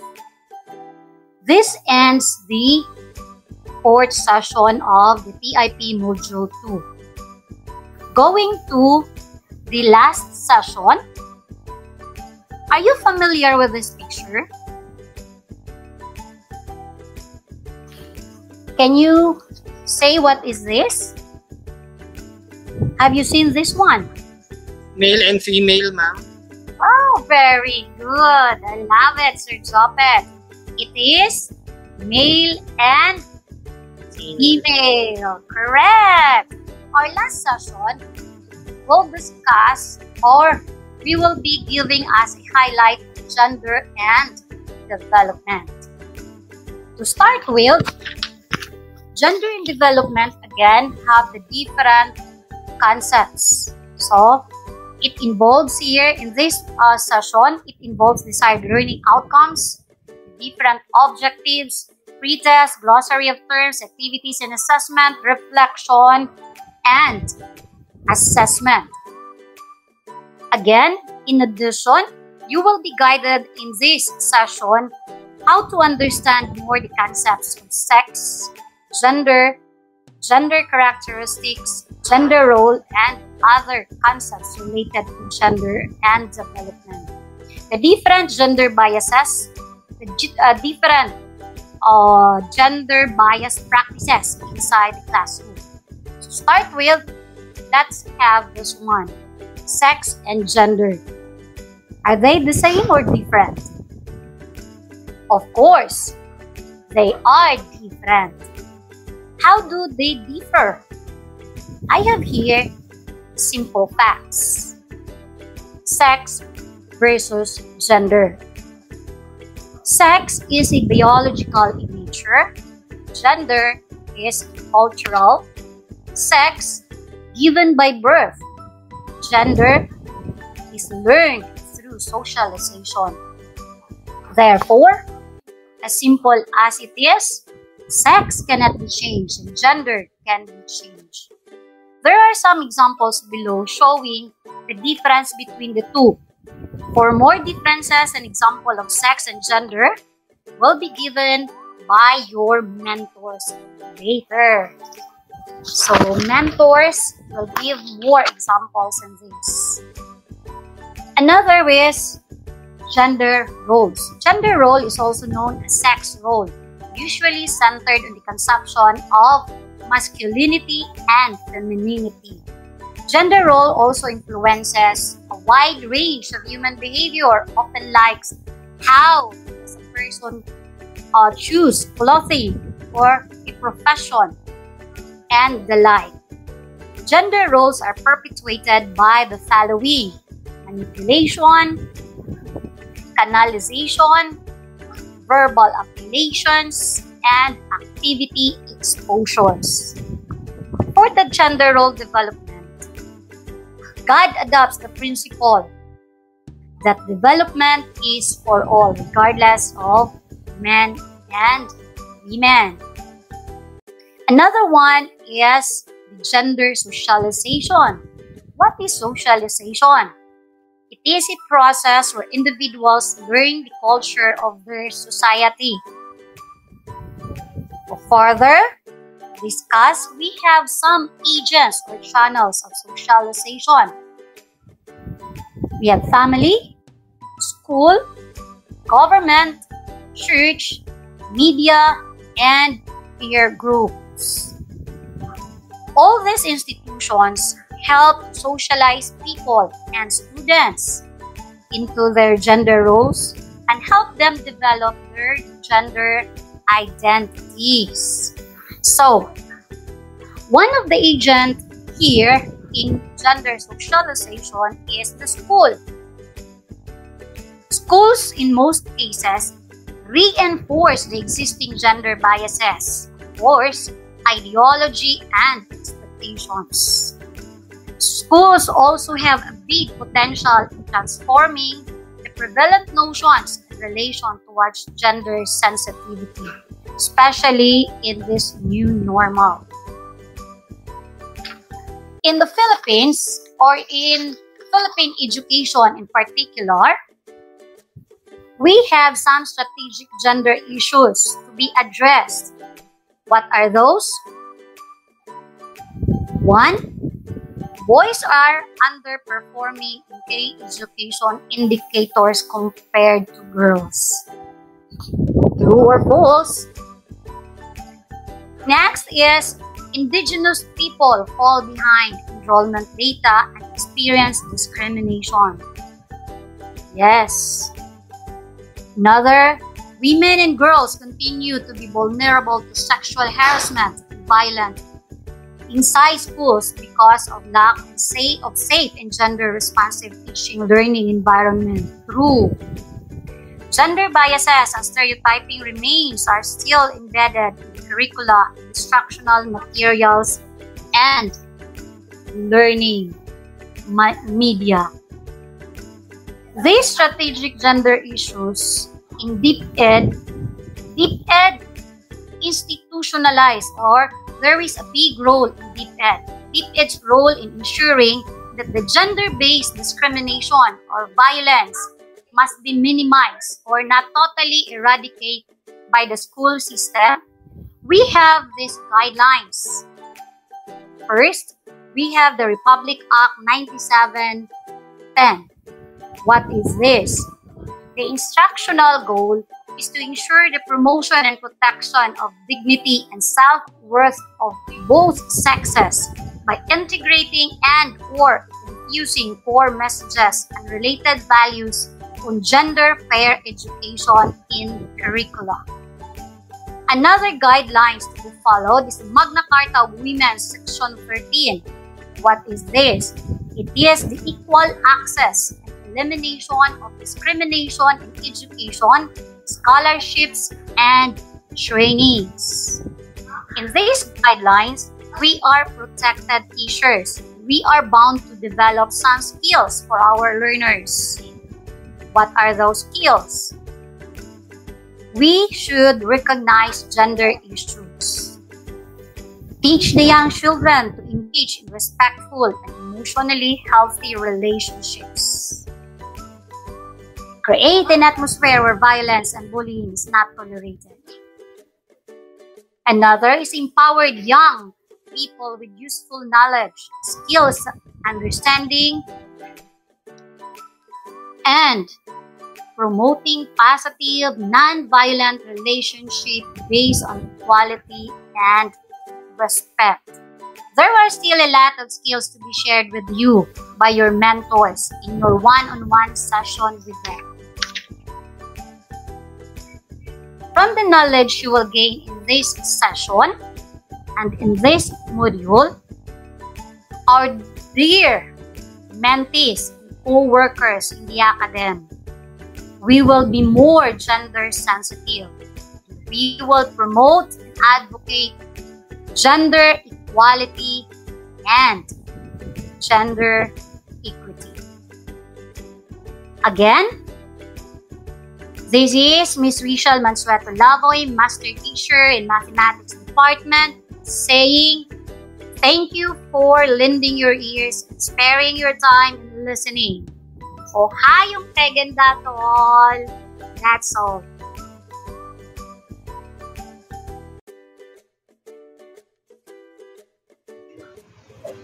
Good day, fellow educators. Welcome to Teacher Induction Program, Module 3, the K-12 Curriculum. This is Luz M. Gazo from the Science Department, your speaker. Before we proceed to the sessions of Module 3, let's refresh ourselves of the Department of Education's goal. That is to reach out all school-age children to be in school to provide quality basic education, recognizing that all children and youth, including those with disabilities, indigenous people, Muslim learners, child laborers in conflict situation, and those that are hardest to reach, has the right to education.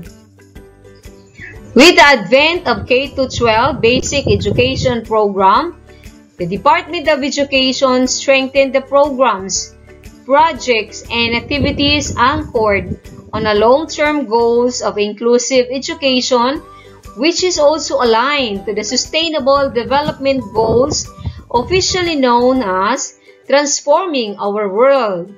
The 2030 Agenda for Sustainable Development is set of 17 global goals, wherein Goal 4 speaks on quality education, thus producing globally competitive graduates. Moving on to Session 1, Early Language, Literacy, and Numeracy. Desired outcomes for this module are the following. Number 1, demonstrate the knowledge of the different strategies that promote literacy and numeracy skills. Second, use of range of teaching strategies that enhance learner achievement in literacy and numeracy skills. In your individual TIP modules, this is followed by objectives for your perusal and understanding, followed by pretest, and then glossary of terms, and the key concepts. Let's focus now on key concepts for us to be able to design teaching strategy that promotes literacy and numeracy skills. First, we should have better understanding on child development because it helps teachers understand the changes we see as students grow and develop, how they think, they feel, and behave. Second, knowing and understanding how children or students learn at different ways or their learning styles, for us to be able to design strategy or the best learning experiences that we could provide to students and the teaching strategies that is suited to a particular student. The third one, studying child development helps teachers explain individual variations in the rate of development of their students. And that will also help us understand the individual differences of students in their learning. Next, fourth is the study of child development helps teachers understand how children influence their environment and vice versa, for us to be able to understand better why students behave this way and that way. Fifth, child development is a process of change in which the child learns to handle more complex level of moving, thinking, feeling, and interacting with people and objects in the environment. Sixth, developmental change is not same as growth. Growth simply refers to physical changes that is measurable, like change in size, while development changes are categorized into 3 different dimensions. It is orderly. Development stages follow a set of order. Then it's directional. Each change in a sequence builds on the preceding changes. Then, stable. Early behavior and personal characteristics are good predictors of later development. However, research findings show that intelligence at early years may not be a good predictor in later intelligence, just like what happens to Albert Einstein. At the age of 9, he was diagnosed as autistic, but in later years of his life, turned out to be a genius one. In fact, he is a good or known physicist. Development is holistic. There are 4 categories: physical dimension, cognitive, the intellectual development, social dimension, in emotional dimensions.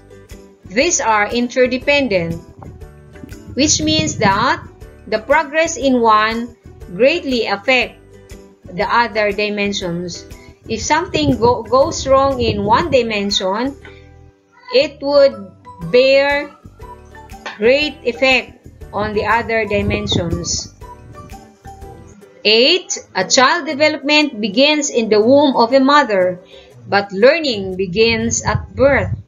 Yes, but during prenatal period, how the brain, the physical body, and the chemistry of the child develops affect greatly the ability to learn.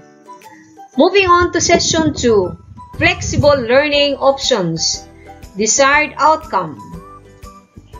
Demonstrate knowledge of managing classroom structure that engages learners individually or in groups in meaningful exploration, discovery, and hands-on activities within the available physical learning environment.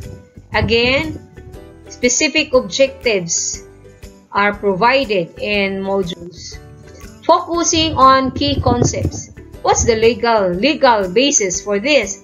Provision of relevant, quality, equitable, and inclusive education to all Filipino children is the mandate of the Department of Education that is clearly articulated in the 1987 Philippine Constitution, which states that the DepEd shall protect and promote the right of all citizens to qualified basic education and shall take appropriate steps to make such education accessible to all.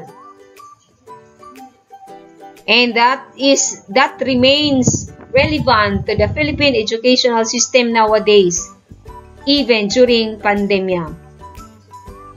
What is flexible learning? It is a continuum of approaches in terms of time, place, content, and mode of learning. Its purpose is to increase opportunities and options to learners and give them greater control over their learning through a variety of learning modes and interactions. As we have noticed in senior high, students are given opportunity to choose whatever track or whatever strand they are going to choose that suits best to their ability and capacity. What are flows?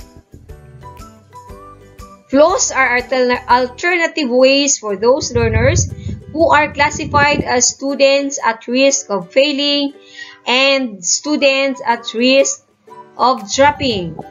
Our school has been implementing this reduction of failing and dropping, and teachers are really encouraged to design remediations and different instructional interventions, and just to prevent this. Then challenge for us teachers, we need to be resourceful in searching for flexible learning materials suited to the needs of every learners. In fact, there are different teaching learning delivery modalities during pandemic time, just to cater different learners at different conditions. Moving on to session 3, the K-12 curriculum inclusive education, desired outcome, demonstrate knowledge and understanding of differentiated teaching to suit the learner's gender, needs, strengths, interests, and experiences. Implement teaching strategies that are responsive to learners' linguistic, cultural, socio-economic, and religious backgrounds. Third, use differentiated, developmentally appropriate learning experience to address learners' gender, needs, strengths, and experiences. Fourth, establish a learner-centered culture by using teaching strategies that respond to their linguistic, cultural, socio-economic, and religious backgrounds. Key concepts. What's the legal basis for this? DepEd, through DepEd Order Number 72 Series of 2009, has recognized the urgency to address the need of children to receive appropriate education with a regular or inclusive classroom setting. Inclusive education embraces the philosophy of accepting all children regardless of race, size, shape, color, ability, or disability, with support from school staff, students, parents, and community. That is why, if you notice, our school is advocating the open admission policy. And we never refuse enrollees, whether it is transferees, whatever the case may be, in adherence to this inclusive education. What are components of comprehensive inclusive education? First, child find. So, teachers, it is a challenge for us. If our students is at a loss, we have to look for them, find ways and means for students to come back to school. Then, assessment. It's a continuous process of identifying the strengths and weaknesses of the child. That is very necessary for us teachers to be able to design what type of assessment is suitable for that certain type of student that is very much appropriate for them, for that student, allowing him to demonstrate his knowledge, skills, and understanding. Then, program options. Regular schools with or without trained SPED teachers shall be provided educational services to children with special needs. Here in Santa Ana, we have some teachers. We don't have SPED teachers, but there are teachers who have undergone series of training for them to be able to best cater to these students with special needs. Third, curriculum modifications. Implementations of these modifications shall be in the form of adaptation and accommodations to foster optimum learning based on individuals' needs and potentials. Then, last but not the least, parental involvement. Parents have the right to get involved in the child's education and to participate in the school in decisions concerning their child, as well as the participation of the community, particularly the barangay officials. And that ends my discussion for Module 3, 3 sessions. That's all. Thank you very much. Have a good day. For Dynamic Principal 4, Dr. Ruel A. Alvarez, our active department heads, my co-mentors of this teacher induction program, to all our energetic inductees, Good day to all. Again, welcome to this Teacher Induction Program Orientation. I am Teacher Lolit, your resource speaker for Module 3, Session 4, 5, and 6. To begin with my talk, I will say, if teaching is your passion, then learning new things is easy and enjoyable. Teachers may play a crucial role in nation building. Through quality teachers, the Philippines can develop a holistic learners who are globally competitive, well-molded with values, and equipped with these 21st century skills. To ensure the delivery of the basic education, the Department of Education underscored the importance of this teacher induction program to fully support the continuing professional development and the progress of the newly hired teachers, because we believe that a little progress each day adds up to big result. In this session, I'll just give an overview and the highlights in every session module. So let's begin with Session 4. Session 4 is all about the key stages of the basic education program.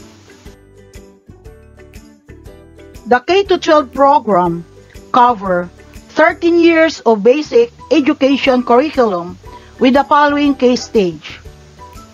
K-stage 1, from kindergarten to grade 3. K-stage 2, from grade 4 to grade 6. K-stage 3, from grade 7 to 10. And K-stage 4, from grade 11 to 12. So after thorough reading this Session 4, all our mentees can describe the nature and characteristics of the K-12 learners along the key stages in the basic education curriculum.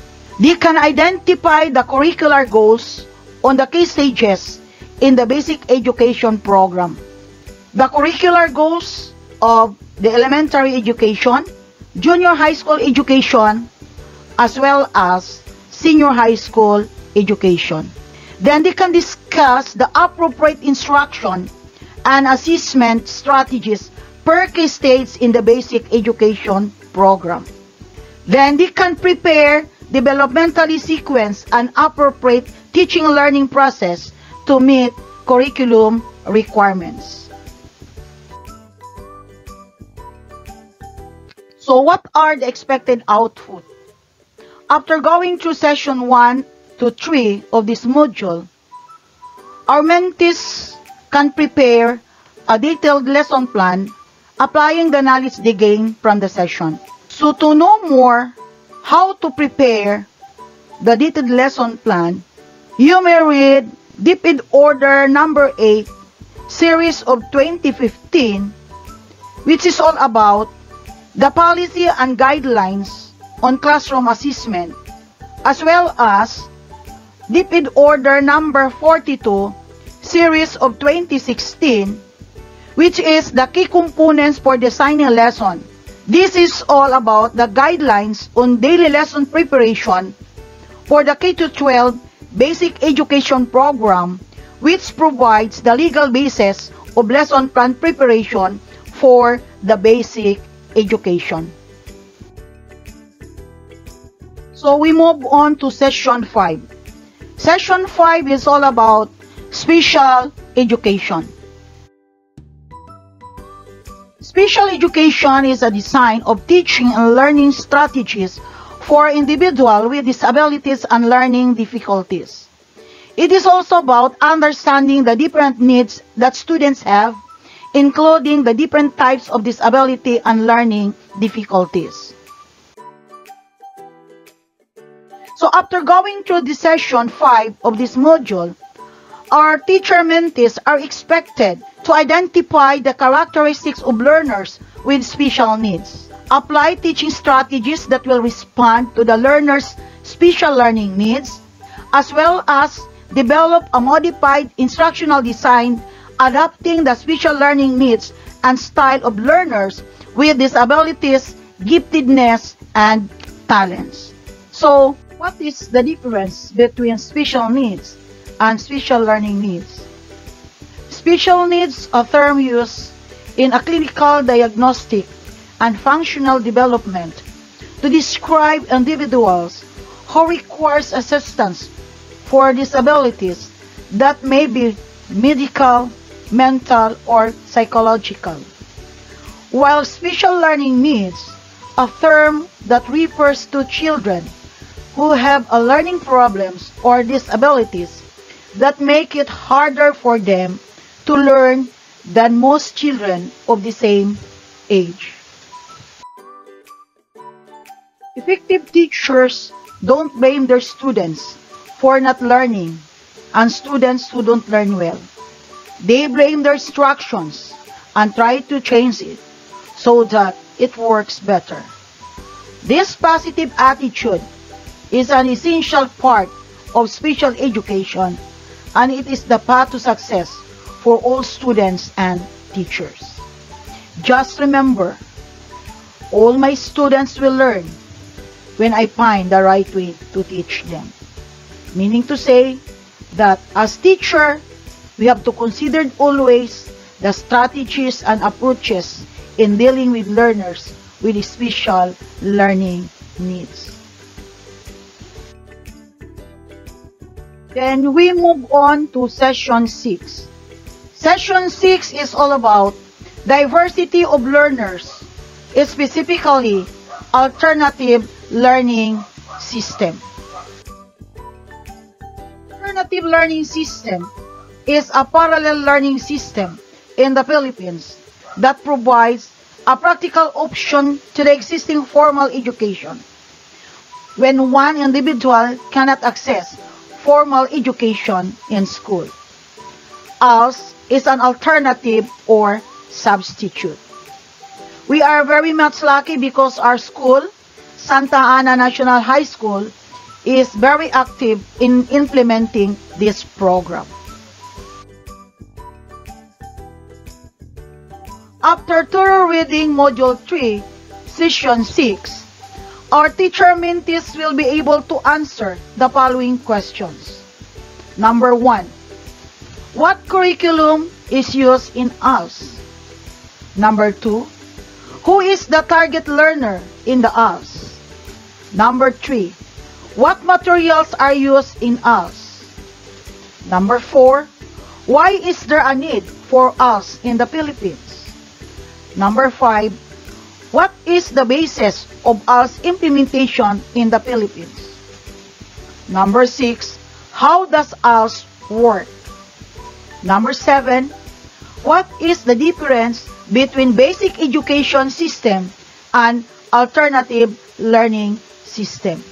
And lastly, number 8. What are the program options of ALS learners?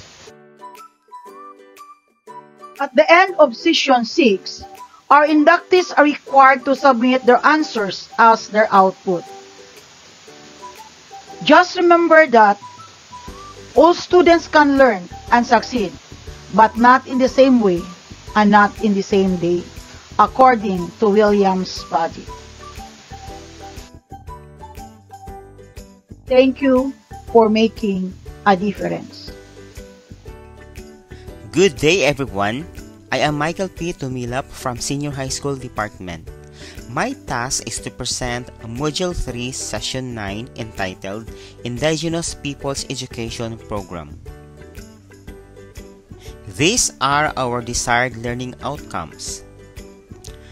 At the end of this session, for beginner teacher, you should demonstrate knowledge of teaching strategies that is inclusive of learners from indigenous groups, while for proficient teacher, you should adapt and use culturally appropriate learning strategies to address the needs of the learners from indigenous groups. To meet the desired learning outcomes, we will be guided with the following objectives. First, understand the Indigenous Peoples Education Program by identifying the learning needs and characteristics of the indigenous group of learners. Second, identify differentiated teaching strategies to suit IP learners' needs, interests, and experiences. Third, create a contextualized lesson sequence for IPs enrolled in a class. And lastly, use a culturally appropriate teaching strategies to address the needs of IP learners. It will be started with a pre-test with 2 parts. In part 1, put a check on the statement which you think is true for letter A, Indigenous Peoples Education Program with 9 items. Letter B, IP characteristics with 4 items. And for part 2, fill in the column below to identify the characteristics and needs of IP learners and the possible challenges and actions to address their needs. It will be followed by the following key concepts. Who are the indigenous peoples of the Philippines? The Indigenous Peoples' Right Act of 1997, also known as Republic Act number 8371 or simply IPRA, has provided different definitions about the indigenous peoples of the Philippines. The Indigenous Peoples' Right Act, Chapter 2, Section 3 also discussed and described the types of community the indigenous peoples have, the community location, as well as their livelihood. The next paragraph discussed the challenges they encountered, and the succeeding paragraphs also discuss and describe the name and group of IPs in the Philippines. The characteristics of indigenous peoples will also be discussed, specifically mentioned their attachment to ancestral land, territory, and resources, and most especially their right to education. Next is the possible challenges in handling the IP learners, specifically mentioned the need to contextualize the learning instructions due to their socio-cultural status. And to ponder our knowledge all about the indigenous peoples, these are the suggested readings. These are the activities and assessment for this session. Our first activity is entitled House of Ideas. You have to synthesize what you have read through a graphic organized, particularly a house. In each part of the house, indicate the following learners' needs, challenges, action, and your role as a teacher. The second activity is entitled Lifelines. Just read the scenario below and perform the 2 tasks. Our third and last activity is entitled Lesson Sequence. Just read the scenario and follow the instruction. And with this guide question, accomplish this table. The last part of this session is the assessment or post-test. As you can observe, all parts and items in the pre-test are exactly the same in the post-test.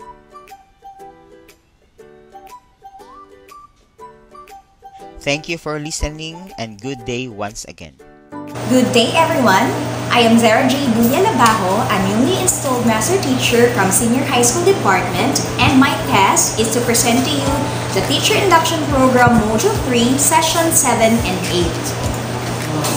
The desired learning outcomes for Session 7 is to adopt teaching learning activities that are responsive and sensitive to the learner's linguistic, cultural, and socio-economic and religious background.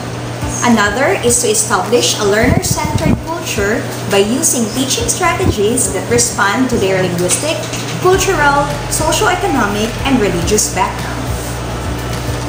Objectives for this session are as follows. Describe the salient features of the madrasa education in the K-12 basic education program. adopt various teaching strategies and activities that are appropriate to the needs of the Filipino Muslim learners, and demonstrate familiarity and appreciation of the language, cultural practices, beliefs, social nature, and attitudes of Muslim children and youth towards learning.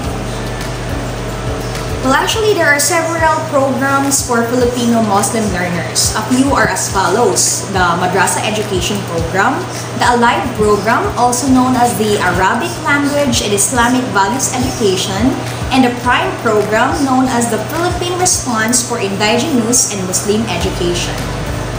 If we look in carefully to our School Form 1 or the school register, in particular the column for religion, you will notice that 50 to 70% of our students here in Santa Ana National High School are Muslim.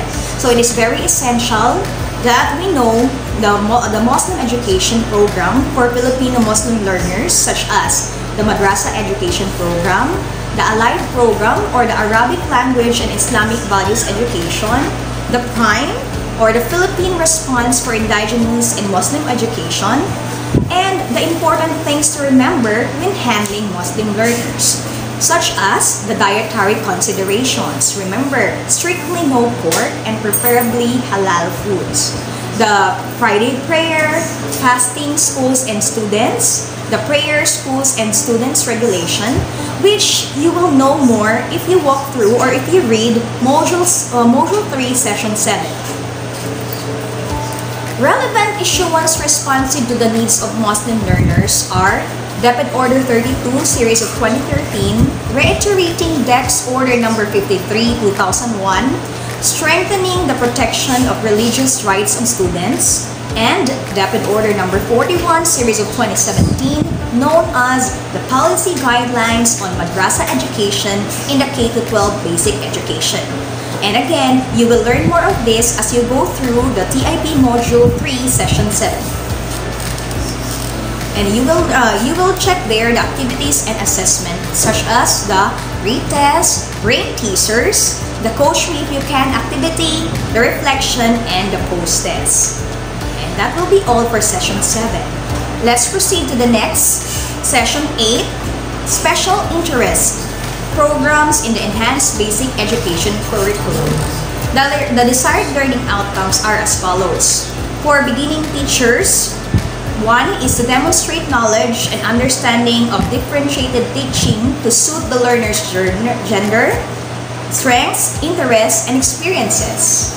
Another is to demonstrate knowledge in the implementation of relevant and responsive learning programs.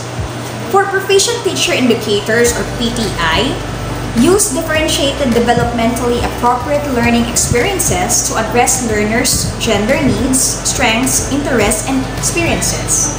Another is to adopt and implement learning programs that ensure relevance and responsiveness to the needs of all learners. Also in this session, you will learn the following, which are DepEd special programs prior to the implementation of the K-12 curriculum. An example is the Special Program in the Arts, or SPA. Our school is very known for our SPA program. Then we also have the Special Science Program, or SSP, which is the counterpart of now the STEM strand in senior high school. Then we also have the Special Program in Foreign Languages, and the Strengthened Textbook Education Program, or STVEP, which is now the counterpart of the PBL track for senior high school. Now, with the implementation of the K-12 curriculum, these special interest programs are then served as link or preparatory to SHS tracks and strands. We have 4 senior high school tracks: the academic, the TBL, arts and design, and sports track.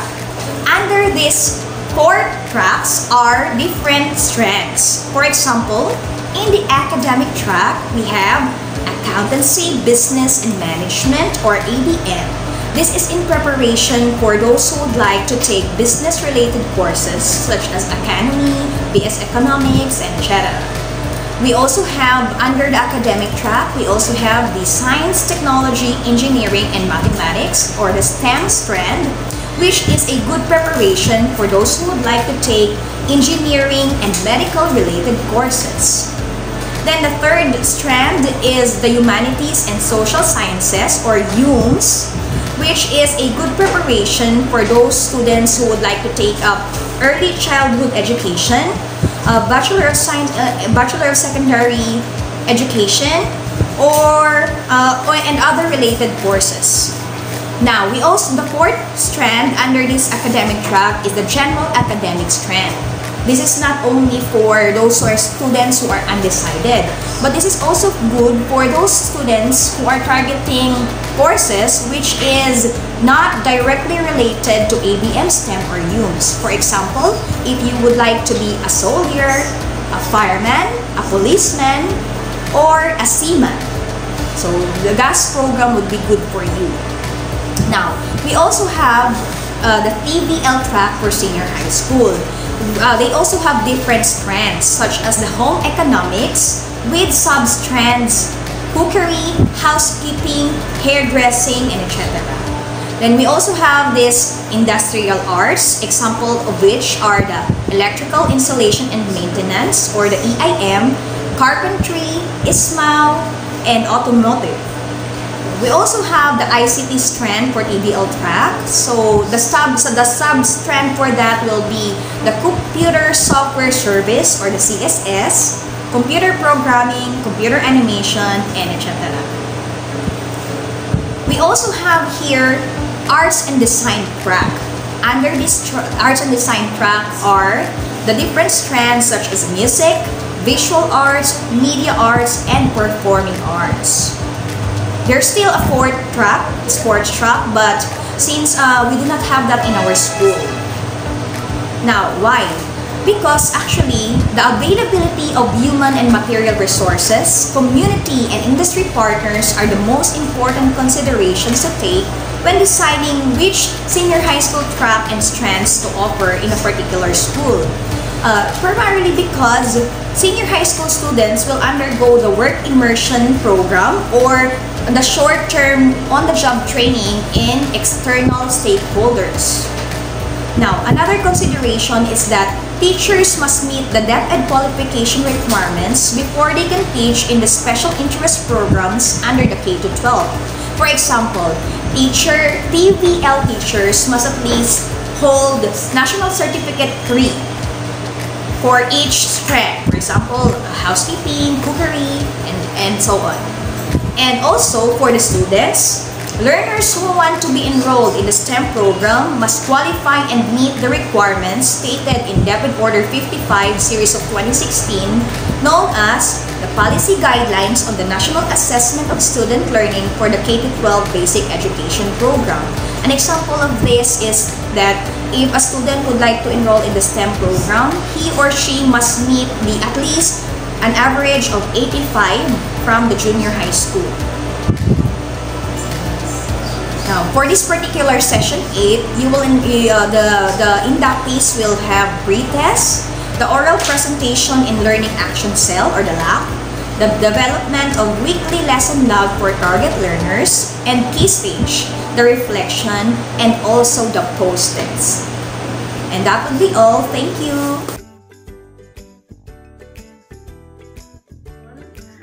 A pleasant afternoon to everyone, especially the mentees. The Raling Panlipunan Department is the one assigned to present Module 4. Module 4 is about teaching approaches. As teacher, it is very important to know the different types of teaching approaches that suit to the needs of diverse learners. This module is designed to guide us in pedagogical approaches such as learning approach, explicit teaching, and differentiated instructions. Module 4 is divided into 8 sessions. I am tasked to give you the overview of session 1 to 3. What are the topics? What will happen? Or what are you going to do on each session? Session 1 is about differentiated instruction. Session 2 is about explicit learning. Session 3 is about 21st century teaching. In each session, desired learning outcomes and the objectives will be presented to you every start of the session for you to be guided to achieve its goal. Pre-test will be given to check if you have an advanced knowledge on the topics. Important terms to remember is presented as glossary of terms. There will be discussion and brainstorming along the way. Different activities and assessment will be given. Post-test will be administered to check your learning on each session. You are going to make a reflection. Guide questions are given for this activity. In session 2, there will be demonstration teaching, and in session 3, monitoring of daily lesson plan will be conducted. Okay, for you to have an idea of the topics on each session, allow me to give short presentation on it. In session 1, differentiated instruction. Diverse learners is being discussed. Group of learners. There are learners must be grouped. First group, learners' gender, needs, strength, interests, and experiences. Second, learners' linguistic, cultural, socio-economic, and religious group. Third, learners with disabilities, giftedness, and talents. Fourth, learners in difficult circumstances. And fifth, learners from indigenous group. It is very important for educational practices to be flexible and responsive to all this group of learners. This is a big challenge to all of us to make learning relevant, authentic, and valuable. Learning style is also discussed in this session. Session 2, explicit teaching. What is this explicit teaching? Explicit teaching or instruction is characterized by a series of supports whereby students are guided through the learning process with clear statements about the purpose and rationale for learning the new skill, clear expectations and demonstration of the instructional target, and supported practice with feedback until independent mastery has been achieved. Okay. Explicit instruction is a sequence of support, and there are 6 components of explicit instruction. A. Setting the stage for learning. The teacher must assure that learning will be possible. Objectives will be given. Then, letter B. Explaining the students on what to do. There must be clear instruction given to the students for them to know on what to do. Letter C, modeling for students. I do. Offers the students an opportunity to watch the process. Letter D, guided process or guided practice. We do. Use cues, prompts, questions, graphic organizers, and forms. Then there will be independent practice. You do. Let the students do by itself. During this time, teachers should be moving around the room, working and guiding the students, making sure that students can complete the task independently. And there must be closure and assessment. Other activities in this session were given, and there will be demo teaching 1 hour, and all the mentees will make a reflection paper every end of the session, and then guide questions will be given during the making of reflection. Session 3 is about the 21st century teaching. The nature of learners by case stages. It is divided into 3 aspects of life: the physical, the social, emotional, and cognitive development of learners. There are 4 stages, case stages in this session.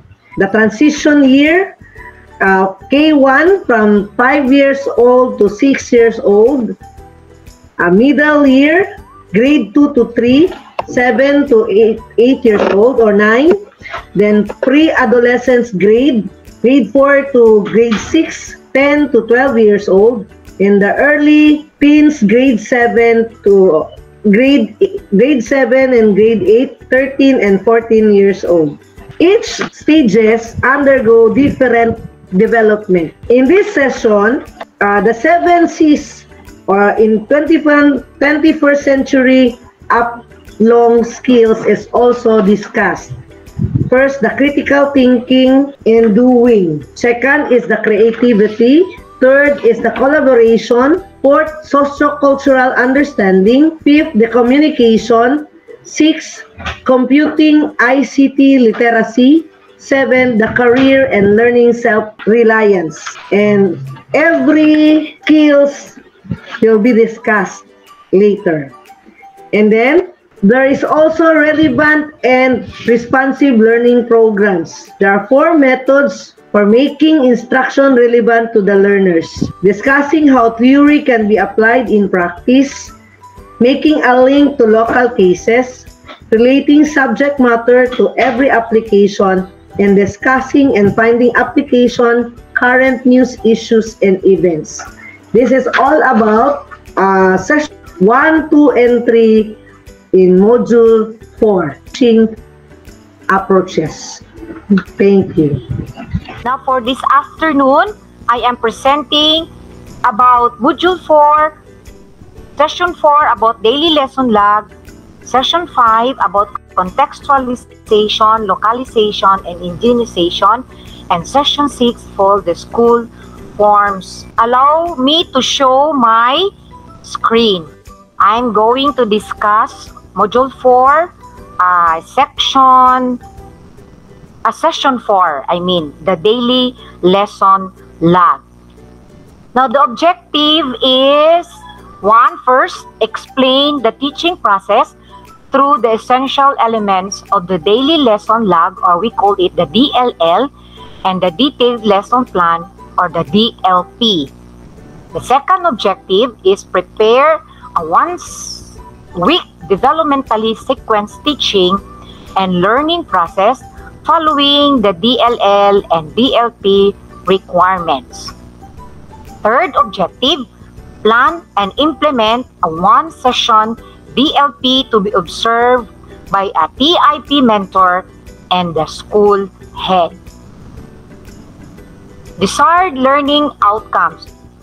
For the beginning teaching indicators, or the so-called the BTIS, you are going to prepare developmentally sequenced teaching and learning process to meet curriculum requirements. For the proficient teacher indicators, or the PTIS, plan, manage, and implement developmentally sequenced teaching and learning process to meet curriculum requirements and varied teaching contexts. We have glossary of terms.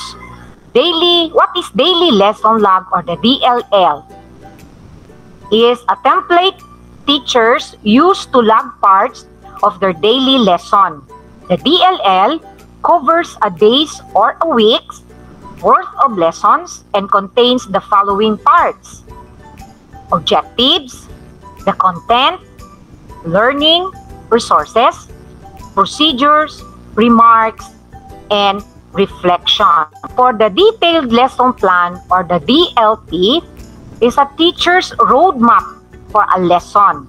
It contains a detailed description of the steps a teacher will take to teach a particular topic. A typical DLP contains the following parts: 1. Objectives. Content. 2. 3. Learning resources. 4. The procedures. 5. Remarks and reflection. For the instructional planning, is the process of systematically planning, developing, evaluating, and managing the instructional process by using principles of teaching and learning. This is now the example of the DLL template. 1 is for the objective, for the content standard. B for the performance standards. C for the learning competencies. 2, Part 2, content. Part 3, the learning resources. And then Part 4 is the procedure. For the part of the procedures, I mean reviewing, establishing a purpose for the lesson, presenting examples, instances of the new lesson. D, discussing new concept and practicing new skills. For the letter E, discussing new concept and practicing new skills. For the letter F, developing mastery formative assessment. For the letter G, finding practical application of concept and skills into daily living. H, making generalization and abstractions or about the lesson. I, evaluating learning. J, additional activities for application. For letter K, remediation. Now for the part 5 is the remarks, and for the part 6 is for the reflection. This is the example of the daily lesson plan template. Yan. Parts of the DLP. So you're going to make 5 days, no? Labeled lesson plan. Objective, contents, learning resources, the procedure, the warm-up or review. Letter B, introduction. Letter C, presentation. D, practice. E, evaluation, remarks, and reflection. Now for the next session is about the session 5, contextualization, localization, and indigenization of resource materials. Objective of session 5. Session 5. 1. Explain the importance of contextualization in the teaching learning process and development of materials. Second objective, develop DLP, DLL implementing contextualization. And for the third objective, display self-confidence in performing actual teaching demonstration using contextualization. For the beginning teacher, implement teaching strategies that are responsive to the learner's linguistic, cultural, and socio-economic and religious backgrounds. 2. Show skills in the selection, development, and use of a variety of teaching and learning resources, including ICT, to address learning goals. For the proficient teacher, A. Show skills in the selection, development, and use of a variety of teaching and learning resources, including ICT, to address learning goals. B. Establish a learner-centered culture by using teaching strategies that respond to their linguistic, cultural, socio-economic, and religious backgrounds. We have glossary of terms. We're going to define the meaning of contextualization. The educational process of relating the curriculum to a particular setting, situation, of area of application to make the competencies relevant, meaningful, and useful to all learners. Indigenization. It is a process of enhancing curriculum competencies, education resources, and teaching learning processes in relation to the context of the learner's community. What about localization? It is the process of releasing learning content specified in the curriculum to local information and materials in the learner's community. For the session 6, about school forms and learner information system, for the so-called LIS. We have the 3 objectives. The first objective, to identify the different school forms and their uses. 2, acquire knowledge on the use of the learner information system, or the LIS. And 3, demonstrate knowledge of providing timely, accurate, and feedback using the different school forms and the LIS. These are the example of school forms. For SF1, we called it the school register. for the school register is a list of learners who are officially enrolled and attending class. This provides detailed information per learners of the summary data being reported to EBEIS. For number 2, the SF2, so-called the Daily Attendance Report of Learners.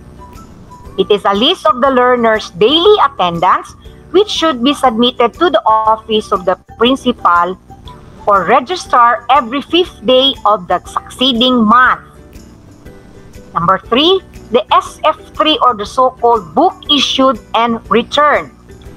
The record of issued and returned books and other learning materials per subject per student. This is usually filled out at the beginning and end of the school year. For number 4, SF137, so-called the School Permanent Record of Learners. It is tangible by the school enrolled or the school the student will transfer to.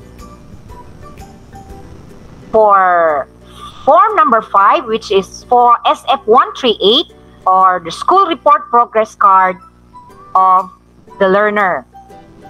What the teacher gives to the parents and the learners to reflect their performance in the said quarter and grade or year level.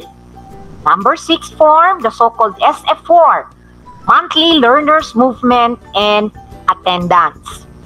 Provides the summary number of learners who move in and out of the school during the month, which is based upon the submitted SF2 by the class advisors. This form tracks the number of dropout, transferred in and transferred out during the month and the cumulative record as the reporting month. SF5, report on promotion and learning progress. It is a list of learners, academic performance, and result of assessment by the end of the school year. And then for SF10, the learner's permanent record. Thank you for giving me the opportunity to share the information for the newly hired teachers. Good afternoon. Allow me to share my screen. I'm going to present to you session 7 and 8 of module 4. Okay, what is session 7? Session 7 is all about classroom management, while session 8 is about child protection and anti-bullying policies. Okay, so desired learning outcomes. Beginning teacher indicators or the BTIs. Demonstrate knowledge of positive and non-violent discipline in the management of learner behavior. And for the PTIs or the proficient teacher indicators, manage learner behavior constructively by applying positive and non-violent discipline to ensure learning-focused environments. We have 4 objectives for this session. First objective, illustrate and share the classroom management challenges you have experienced during the first week, the first year, and the first month of teaching. Second objective, list down, observe best practices of seasoned teachers that show positive and non-violent discipline in managing learner behavior. Third objective, discusses which of the best practices could be easily adopted by a beginning teacher.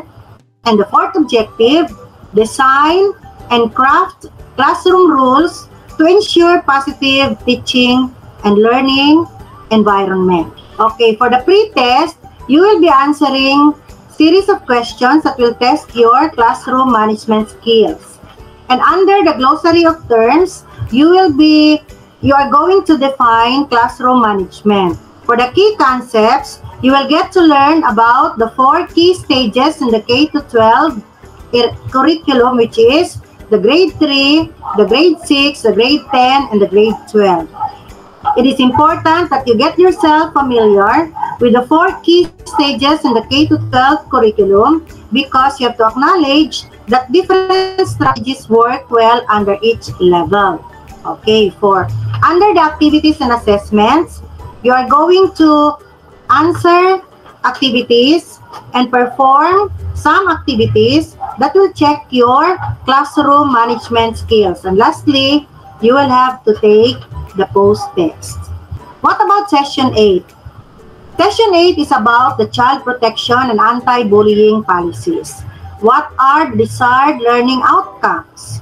For the BTIs or for the beginning teacher indicators, first, you have to demonstrate knowledge of the policies, guidelines, and procedures that provide safe and secure learning environment.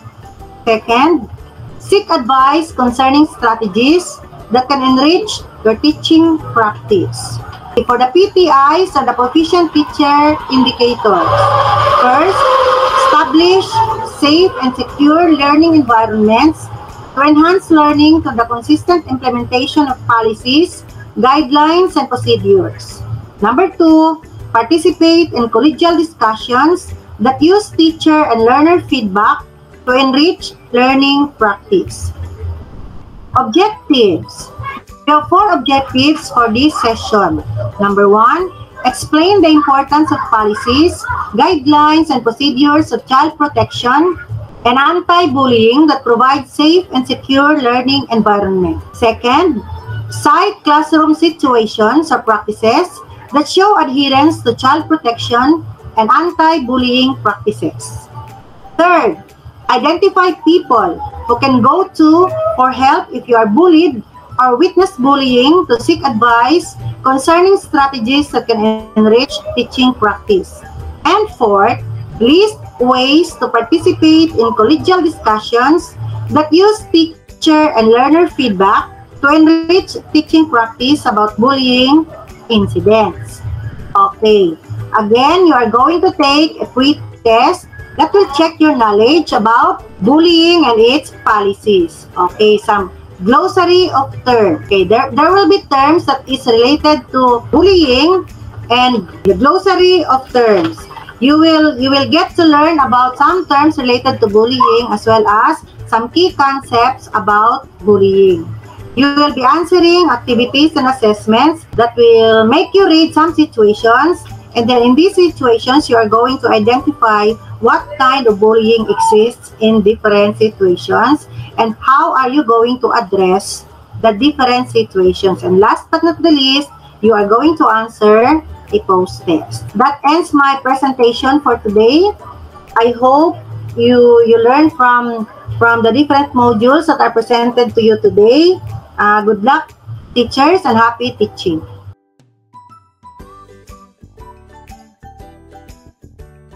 My respect to our dear principal, Dr. Roel E. Alvarez, to our high-spirited department heads and master teachers, and especially to our inductees in attendance. A pleasant day to all. Welcome to the Department of Education Teachers Induction Program. What new teachers need to learn? The early years of teaching are a special time in a teacher's career, different from what has gone before and what comes after. Beginning teachers are on their own, faced with the same responsibilities as their experienced colleagues. Today, my special task is to present to you the Module 5 of Teachers Induction Program, focus on the learning process. The learning process module will assist you as the newly hired teacher in understanding the nature of the learners across key learning stages. Kindergarten to grade 3, grade 4 to grade 6, grade 7 to grade 10, and grade 11 to grade 12. This module will also help you to better understand the whys and the hows of offering learning programs that are responsive to the needs of the learners. In the later part of the module, you will do a self-reflection on how you would become an effective teacher capable in the delivery of quality basic education among the learners. To learn more this module, with me are the beautiful ladies with a heart, and both are exemplary school leaders with exceptional performance in the teaching in Santa Ana National High School. Ladies and gentlemen, introducing to you my co-presenters. The first presenter who will discuss on the first session of Module 5, the Learner-Centered Learning, is no other than Ms. Rosalena A. Pelos.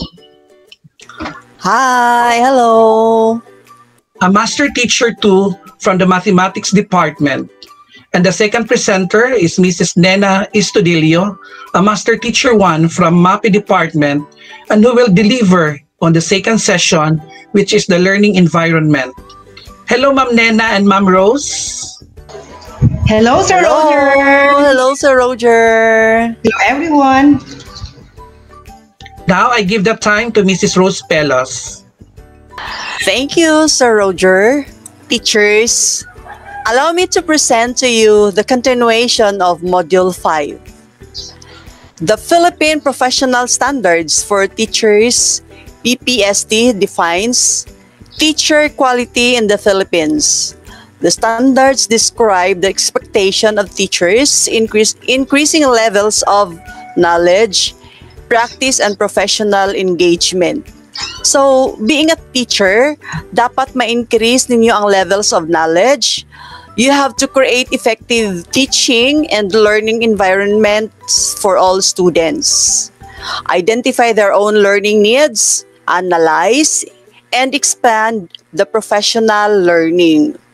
Teachers demonstrate respect and professionalism in all interactions with students, colleagues, parents, and the community.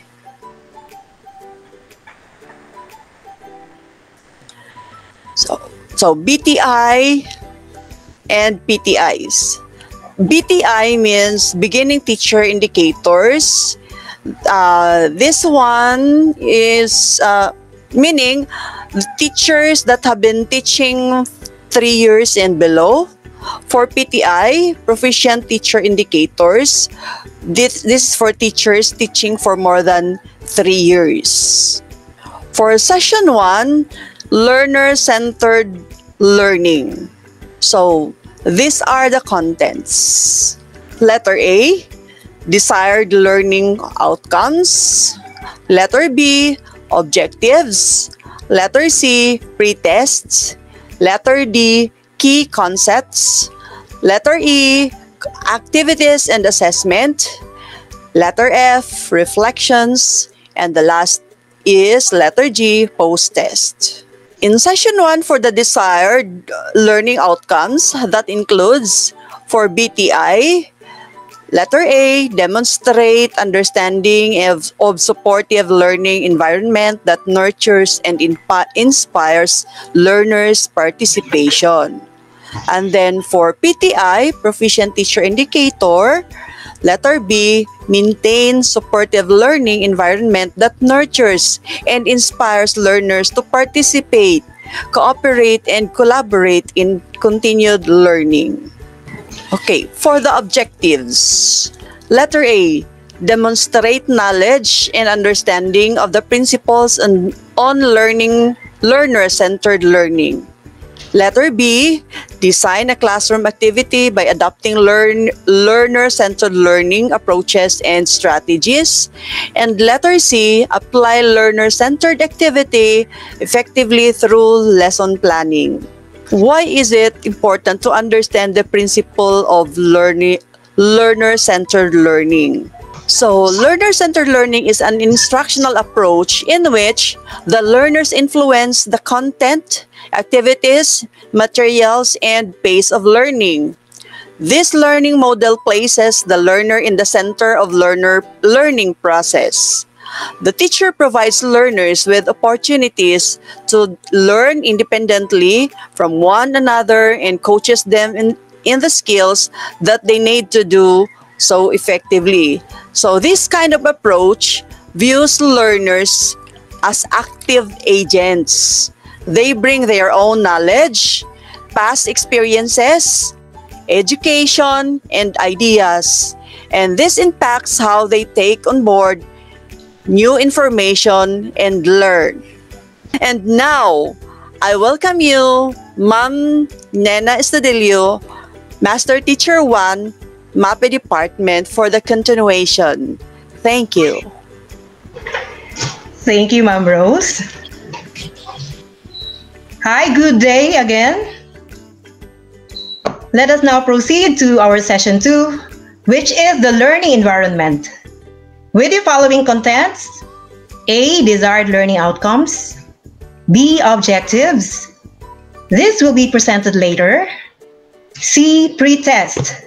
As you go through with this module, you are going to take the pre-test in order to check the prior knowledge regarding the learning environment. D, glossary of terms, the terminologies that you are going to encounter with its definition. F, the key concepts or the main ideas. E, rather. F, reflections. You are going to share your thoughts regarding the learning environment. And lastly, G, the post-test, the assessment in which you are going to have or to gauge your learning. Desired learning outcomes. This layout on what you are going to do and to know. You are the beginning teacher, so you are in the first level. And after completing the program, you all will be transitioning into proficient teacher or as proficient teachers, as mentioned by Ma'am Rose. Beginning teacher indicator 1 is to demonstrate knowledge of policies, guidelines, and procedures that provide safe and secure learning environments. The PTI 1 is to establish safe and secure learning environments to enhance learning through the consistent implementation of policies, guidelines, and procedures. BTI 2, demonstrate understanding of learning environments that promote fairness, respect, and care to encourage learning. PTI 2 is to maintain learning environments that promote fairness, respect, and to encourage learning. BTI 3, to demonstrate knowledge of managing classroom structure that engage learners individually or in groups in meaningful exploration, discovery, and hands-on activities with the available physical learning environments. PTI 3, manage classroom structure to engage learnings individually or in groups in meaningful exploration, discovery, and hands-on activities within the available physical and learning environments. BTI 4 is to demonstrate understanding of supportive learning environments that nurture and inspire learners' participation. The PTI 4 maintains supportive learning environments that nurture and inspire learners to participate, cooperate, and collaborate in continued learning. BTI 5, demonstrate knowledge of learning, environments that motivate learners to work productively by assuming responsibility for their own learning. PTI 5, apply a range of successful strategies that maintain learning environments that motivate learners to work productively by assuming responsibility for their own learning. BTI 6, demonstrate knowledge of positive and nonviolent discipline in the management of learners' behavior. PTI 6, manage learner behavior constructively by applying positive and nonviolent discipline to ensure learning-focused environment. As you go through with all of this, by merely observing, the beginning teacher is purely on the demonstration of knowledge and understanding, and in proficient teacher is on the execution, the management, and application in order to have learning-focused environment. These are the following objectives of the session 2.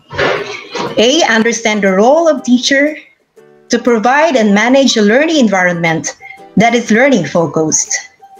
We teachers play the vital roles in the lives of our students. We are the molder, the motivator, and we have to inspire students in order for them to become useful citizens. In order to have a learning-focused environment, as I mentioned a while ago, B is to create a learning environment that is learning-focused to promote learner responsibility and achievement. We teachers should prepare or apply strategies, pedagogical approaches in order to increase student promotion and achievement. Teaching in this pandemic time is quite challenging. And moreover, the Philippine Professional Standards for Teachers, or the PPST, highlights the role of teachers to provide learning environments that are safe, secure, fair, and supportive in order to promote learner responsibility and achievement. The PPST, by the way, this is the basis for learning and the development projects. The Department of Education focusing on the continuity of learning and making all the teachers properly equipped in implementing the K-12 program. Moreover, this refers to the diverse physical locations, context, and cultures in which students learn, since students may learn in a wide variety of settings, such as outside of school locations and outdoor environments. The term is often used as a more accurate or preferred alternative to classroom, which has more limited and traditional connotations. A room with rows of desks and a chalkboard, for example. But the learning environment nowadays, in the new normal setting, differs or changes. To continue the learning, distance learning is a key modality in the delivery of learning. We are embracing now the online learning tasks or the tools, the platforms, and there is also what we call the radio, TV, and inspired teaching. After completing this program, my dear beginning teachers, you are going to savor the success. As shown in the presentation, or as shown to you now, is a glimpse of the past. Some of the pictures, this was during the TIP closing program last December 13, 2013 at the Grand Mansing Hotel with our former principal, Ma'am Jacinto, TIP coordinator, Ma'am Verana, with my co-presenters here, Sir Roger, my department head too, with former or fellow master teachers. This was really memorable. In closing, I leave this quote to you. A key to growing as an educator is to keep company mainly with teachers who uplift you, whose presence inspires you, and whose dedication drives you. This is from Robert John Mayan, an educator, a poet, educator, and a mentor. To teach is to touch a life forever. Teaching and touching the hearts of our students shall continue despite of the situation we have. Again, always remember that there is a light at the end of the tunnel. Again, thank you, and God bless everyone. Magandang hapon sa lahat, lalong-lalo na sa ating butihing principal na si Ginoong Ruel A. Alvarez at sa ating mga kasamahang mga master teachers sa iba't ibang departamento at gayon din sa ating mga inductees, TIP inductees. Ako pala si Ginang Beatriz C. Cloribel, master teacher ng Filipino Department. Ako ay natasang maglahad sa inyo kung ano ang napapaloob sa Module 6 at Session 1. These domains affirms the role of teachers in establishing school communities. Partnership aimed at enriching the learning environment, as well as the community's engagement in the educative process. This domain expects teachers to identify and respond to opportunities that link teaching and learning in the classrooms to the experiences, interests, and aspirations of the wider school community and other key stakeholders. It concerns the importance of teachers understanding and fulfilling their obligations in upholding professionals' ethics, accountability, and transparency to promote professional and harmonious relationships with learners, parents, schools, and the wider community. Session 1. Community as a resource in the teaching-learning process. A. Desired learning outcomes. It is divided into two. First, beginning teacher indicators, BTIS. Proficient teacher indicators, PTIS. Under BTIS 6.1.1, demonstrate an understanding of knowledge of learning environments that are responsive to community context. Under the PTIS, maintain learning environments that are responsive to community context. And under PTIS indicators 6.2.1, seek advice concerning strategies that build relationship with parents, guardians, and the wider community. And under PTIS 6.2.2, build the relationship with parents, guardians, and wider school community to facilitate involvement in the educative process. And under BTIS 6.4.1, demonstrate knowledge and understanding of school policies and procedures to foster a harmonious relationship with the wider school community. And under PTIS, the proficient teacher indicators 6.4.2, comply with and implement school policies and procedures consistently to foster a harmonious relationship with learners, parents, and other stakeholders. B. Objectives. A. Describe the community where your school is located. B. Identify the different resources in the community that facilitate learning. And letter C. Express appreciation to school community's contribution in improving the teaching-learning process. And letter D. Prepare a work plan to further enhance understanding in using community as a resource in teaching-learning process. Letter C. Pre-test. Read each of the following items. Write T in the blank before each number if the statement is true, and if it is false, and write the reasons why it is false on the next line. You are given 10 items to answer.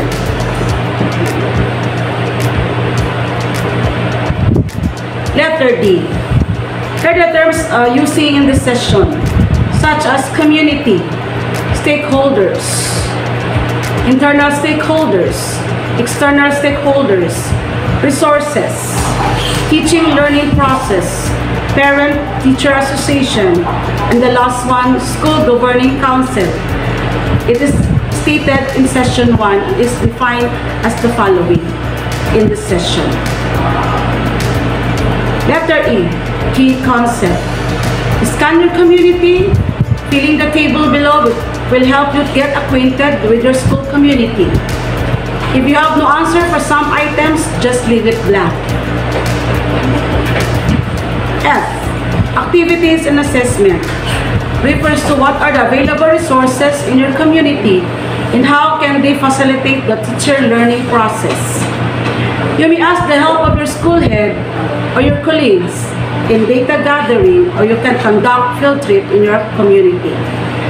Here are the following to focus, such as the types of resources, what can it offer, how can it facilitate the teaching learning process. In another also activity, you have to read the situation below and answer the question that follows. There are 4 questions to answer. In another text to read and understand, the school as a laboratory for learning. You have also 4 questions to answer. G, reflection. You may look for your partner or ask a colleague who is capable of coaching and mentoring you on how to improve your teaching learning process using the resources in your community. Be guided with the form below. Here are the questions for this item. What are the resources in the community? How will it be utilized in the teaching and learning process? When will this be utilized? The last one, evidence of outcome. Letter H, the post-test. If you have to write P if the statement is true and F if it is false. We're also given 10 items to answer. So this is for all my topic. Thank you very much. A pleasant day, everyone. To our Principal 4, Dr. Ruel A. Alvarez, to all the department heads, master teachers, and all inductees, good afternoon. I am tasked to give a brief presentation of Module 6, the School and Community Linkage, Session 2 and 3. Module 6, Session 2 is entitled School and Community Relationships, while Session 3 is about parents as teachers' partners in the students' learning and as a stakeholder of the school. Session 2, the School and Community Relationships. This session covers the following: A. Desired learning outcomes. B. Objectives. C. Pre-test. D. Glossary of terms. E. Key concepts.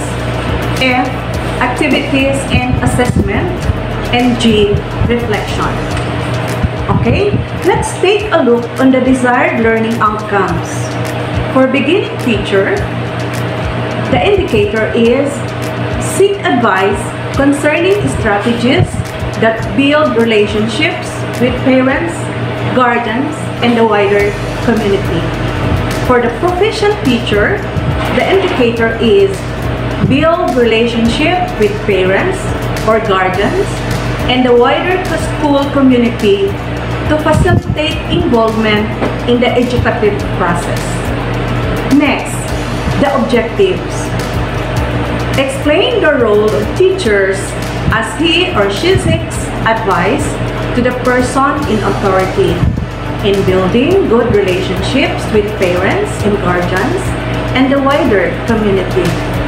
Next, identify and apply strategies that the school can use to build good relationships with parents, guardians, and the wider community. The third objective is strengthen and sustain the involvement of parents, guardians, and the wider community in the educative process. Okay, the next part is the pre-test. For the pre-test, there are 3 activities that you are going to perform. The first one is the true or false. There are 10 items. And then the second one is you have to choose the correct term to complete each of the sentences. There are 5 items for this.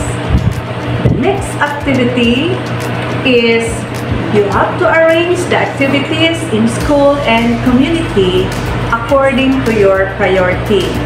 1 to 9. Okay, so this module also includes the glossary of terms. There are words there that were given definition to help you easily understand the concepts.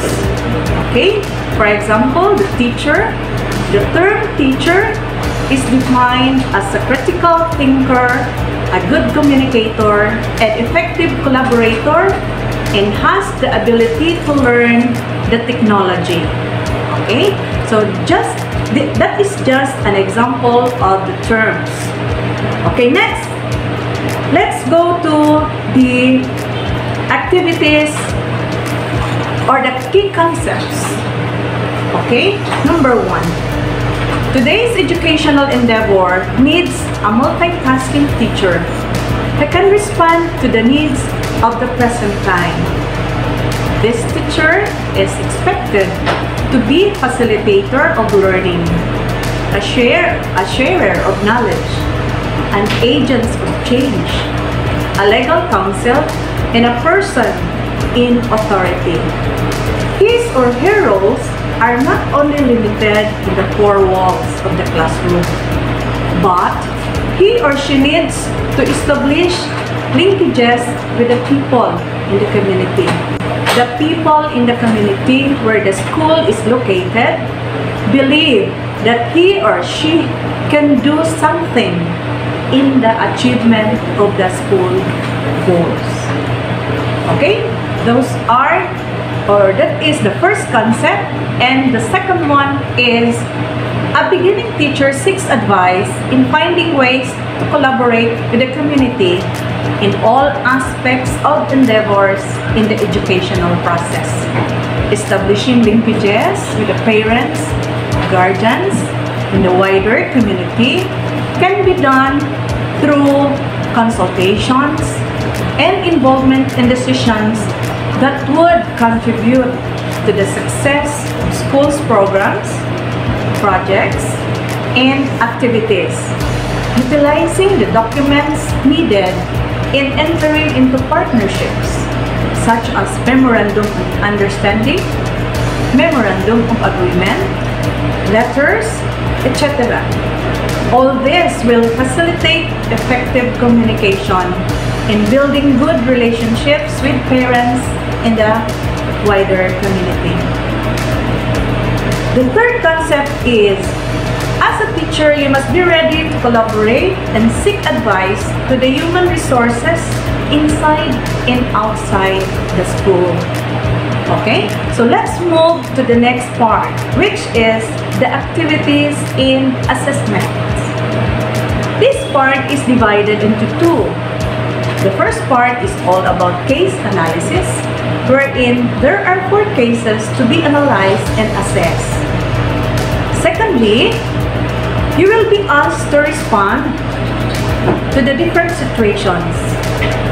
Okay, so that's all for the achievement, the activities, and assessments. Now, the last part of this session is the reflection, wherein you will be having your journal writing. Okay, that's all for the session 2. Now, let's proceed to session 3. It is all about parents as teachers, partners in the students' learning and as a stakeholder of the school. The module contains the following: glossary of terms. There are some terms being used in the discussion which are defined so that it would be easier in your part. Next are the key concepts, followed by the activities and assessment, and lastly, the reflection. Now, these are the terms that were given definition in this module. For example, academic program, benefits, communication skill, motivation, partnership, students' performance. Okay? Next are the key concepts for session 3. Number 1, positive parent-school communications benefit parents. The manner in which schools communicate and interact with parents affects the extent and the quality of parents' home involvement with their children's learning. For example, schools that communicate not so good news about students' performances more often than recognizing students' excellence will discourage parents' involvement by making them feel they cannot effectively help their children. The second concept is parents also benefit from being involved in their children's education by getting ideas from school on how to help and support their children, and by learning more about the school's academic program and how it works. Most importantly, perhaps parents benefit by becoming more confident about the value of their school involvement. Parents develop a greater appreciation for the important role they play in their children's education. Number 3, substantial evidence exists showing that parents' involvement benefits students, including raising their academic achievement. There are other advantages for children when parents become involved, namely, increased motivation for learning, improved behavior, more regular attendance, and a more positive attitude about homework and school in general. Number 4, parental involvement can free teachers to focus more on the task of teaching children. Also, by having more contact with parents, teachers learn more about students' needs and home environment, which is information they can apply toward better meeting those needs. Parents who are involved tend to have more positive view of teachers, which results in improved teaching morale. That's the key concepts for this session. Okay, let's proceed to the activities and assessment. There are 3 activities you are going to comply on this part. Okay, just read your module so that you will know what the activities are, so that we can proceed to the next one and the last part. Now, the last part is the reflection. And here's the question for the reflection.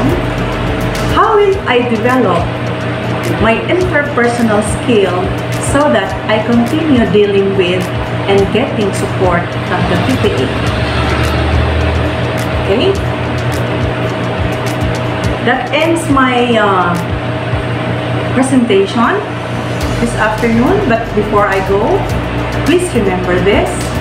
Our time and dedication is not just spent making sure that we are being present in the moment with our students, but also in creating relationships that impact the future life of a child, a family, and a community, by Kristen Steyer. That ends my presentation. Thank you for listening. Once again, good afternoon, everyone.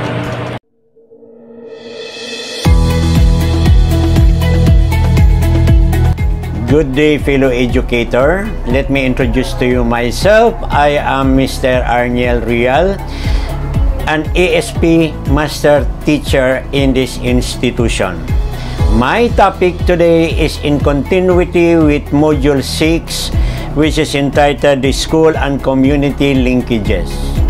Let me proceed to session number 4, which is to strengthen and sustain good relationship with the parents, guardians, and the wider community. What is our legal basis in creating the PTA? DepEd Order number 54, series of 2009, this is to organize PTA or Parents Teachers Association, which this provides forum for discussion of issues and solution related to school program, ensure full cooperation, the efficient implementation of a school program. Next, Parents-Teacher Organization Unit shall provide mechanism in ensuring proper coordination with members of the community. Next, to provide an avenue for discussing relevant concerns and issues, and provide support to the school for the promotion of the common interests. Standing committees may be created with the PTA organization to coordinate with civic organization and other stakeholders to foster unity and cooperation. Number 3, build strong bond among teachers, parents, guardians, and wider community. There is a need to build a strong bond among the teachers, parents, guardians, and wider community through PTA. More than this, sustaining the school and community relation is a great challenge to the teachers in school. How can teachers build a strong bond with the parents in the community? Next, how can teachers sustain the smooth relationship with the community? Example of this is organizing Family Day, Recognition Day, Christmas Day, Graduation Day, Parents Teachers Conference, and Brigada Eskwela. Let us proceed to session number 5. Building partnership and establishing linkages. Objectives. 1. Understand the policies and procedure of the program on school and community partnership. Identify the provision or program that promotes school and community relations. Number 3. Identify your school's key partners and stakeholders. Number 4. Describe concrete ways or steps of collaborating with potential partners and stakeholders. Number 5. Evaluate your involvement in specific activities that promote school and community partnership. Number 6. Cite concrete ways to maximize your participation, involvement in school and community partnership activities. Key concept. Number 1. Policies and procedure provide mechanism and guidance in implementing various program, activities, and projects that calls for partnership with private sectors. Number 2. Policies and procedures serve as guiding principle of the teachers in establishing linkages and partnership with stakeholders. Number 3. Continuous involvement in planning, organizing, and implementing plans and programs of the school is needed to achieve the desired learning outcome. Number 4. Good relationship is necessary towards the improvement of the school, which will benefit the school populace in general. Number 5. Brigada Eskwela or Schools Maintenance Week is an annual program of the Department of Education. Number 7. DepEd Order Number 40, Series of 2015, a guidelines on the K-12 partnership with focus on work immersion opportunities for public senior high school learners. Number 8. School-based management, a form of management practice which is characterized by shared accountabilities, shared responsibilities, and shared governance in school with the stakeholders. Number 9. Guidelines on governing Parents-Teacher Association or PTA. This allows the organization of Parents and Teachers Association to provide a forum of discussion of issues and their solutions related to the total school program and to ensure the full cooperation of parents in the efficient implementation of such program. Number 10. Disaster Risk Reduction and Management mandates all national government agencies, including DepEd, to institutionalize the culture of safety at all levels, and this gives opportunities for the department to coordinate with the LGUs and the community to ensure readiness for safety in times of emergency. 11. School-based feeding program. This addresses the malnutrition problem and short-term hunger among public school children. This calls for financial support to augment the budget for the program, and schools may link with stakeholders for assistance. Number 12. Gulayan sa Paaralan. This seeks to raise the level of public consciousness on the health and nutritional dimension as well as economic benefit of establishing school, household and community gardens. Guarding the garden against the grass-eating domesticated animals can be a great support from the community. Ladies and gentlemen, this ends my topic. I hope you enjoyed and I hope you learned things from this particular topic, and wishing you all good day and God bless us all. Thank you.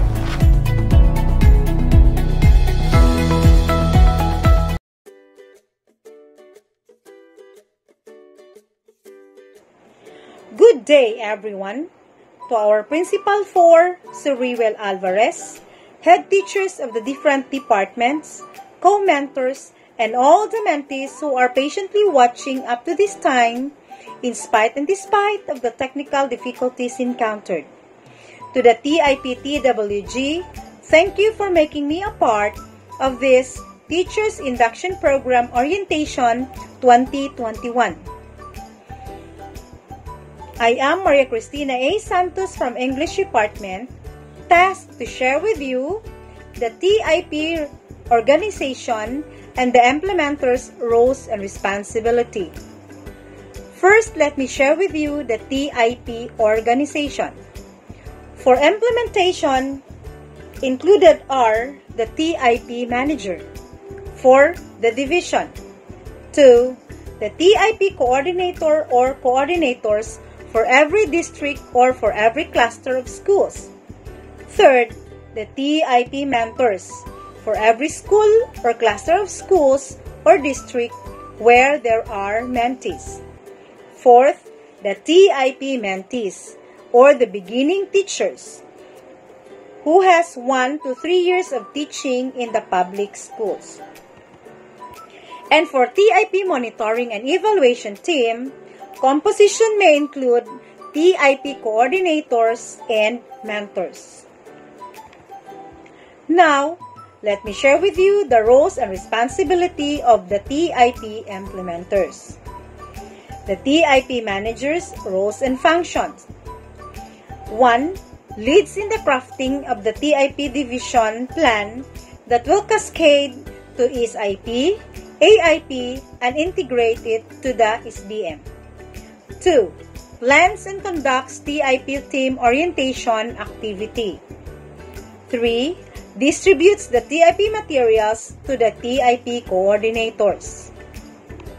4. Leads in the monitoring of the TIP implementation. 5th, coordinates with the regional office the needed support to the division. 6th, awards certificate of performance and recognition to successful inductees. 7. Awards certificate of recognition to members of the team and school heads. 8. Prepares and endorses report for submission to the TSC DepEd. The TIP coordinator, roles and functions. 1. Conducts orientation of the mentors and the inductees or mentees in the mentoring process. 2nd, arrange with the mentors and inductees to provide opportunities to work with each other. 3rd, administers and checks pre-test and post-tests. 4th, evaluates with the mentor the inductee's portfolio. 5th, retrieve and turn over the TIP materials from the inductees to the TIP manager. 6th, certify inductees who have successfully completed. 7. Submit report to the TIP manager of the TIP implementation, monitoring, and evaluation. The TIP mentors. Let me now read to you this long list of roles and responsibilities of the TIP mentors. 1. Be a wise and trusted advisor. 2. Be willing to share knowledge and skills. 3. Provide encouragement to the inductees. 4. Help inductees to achieve their potentials. 5. Provide professional, emotional, psychological, as well as social support to the inductees. 6. Assist the inductees along the way in the TIP implementation. 7. Conduct both formal and informal conference with the inductees. 8. Schedule regular meeting with the inductees. 9. Allow inductees to observe his or her classes. 10. Remind inductees of forms to be accomplished and evaluation to be done. 11. Together with inductees, plan a schedule in the accomplishment of every module. 12. See to it that all activities are performed by the inductees before the module is submitted. 13. Collect all finished module, checked, record, and submit to the TIP coordinator. 14. Recommend to the TIP coordinator the performance of the inductees on the specific module. 15. Record significant episodes in the mentoring experiences. 16. Assist the TIP coordinators in making a comprehensive report of the implementation. 17. Assist in the monitoring and evaluation of the TIP. The inductees' roles and responsibilities. 1. Take the important role in the teacher induction program. 2. Attend the orientation activities of the TIP. 3. Plan with the mentor the different activities for the completion of the program. 4. Accomplish all activities in the induction program. 5. Confer with the mentor regularly or when the need arises. 6. Answer the pre-assessment and post-assessment in every module chosen. 7. Evaluate the total TIP performance and submit all documents to the mentor. 8. Comply with all the requirements given by the mentors. 9. Make a journal or portfolio of personal and professional experiences in the TIP. 10. And the most important is to receive a certificate of performance for the successful completion of the modules and the TIP as well. Lastly, let me share these sayings to you. According to Scott Hayden, teachers have 3 loves: love of learning, love of learners, and the love of bringing the first 2 loves together. Alvin Toffler said, "The illiterate of the 21st century will not be those who cannot read and write, but those who cannot learn, unlearn, and relearn." Lastly, Jim Rohn said, "Don't let your learning lead to knowledge. Let your learning lead to action." Thank you very much for listening. Once again, have a good day, everyone. Good afternoon, everyone. Good afternoon to our dear principal, Mr. Roel A. Alvarez, to our different department heads, to my fellow master teachers, to our mentees or inductees. Good afternoon. I am Mrs. Ray Lopinaldo from the TLE department. My task this afternoon is to present to you the last topic about the manual implementation of the TIP. So my topic this afternoon is about mentoring. Mentoring is a component of TIP, or we say Teacher Induction Program. So what is mentoring? Mentoring is a unique relationship between 2 teachers, the mentor and the mentee or inductee, built on mutual trust and respect. It builds mentors' leadership capability and on mentees' personal and professional growth. What is mentoring? First, process which help guide a young professional through the different stages of his or her career. Second, a special kind of relationship between the mentor and the mentee where objectivity, credibility, honesty, trustworthiness, and confidentiality are critical. Third, a deliberate pairing of a skilled person with a lesser skilled person on a mutually agreed upon. Who is the mentor? A wise and a trusted person. A significant person to the mentee. An experienced person who is willing to share his or her knowledge and skills to others. A guide, a supporter, a friend, and an advocate, and lastly, a role model. A person who is willing to help others to achieve their potentials. Now, there are some personal qualities of the mentors. First, wise. Second, kind. Role model. Fourth, willing to help. Fifth, objective. Sixth, credible. Seventh, honesty. Eighth, positive. Ninth, firm but compassionate.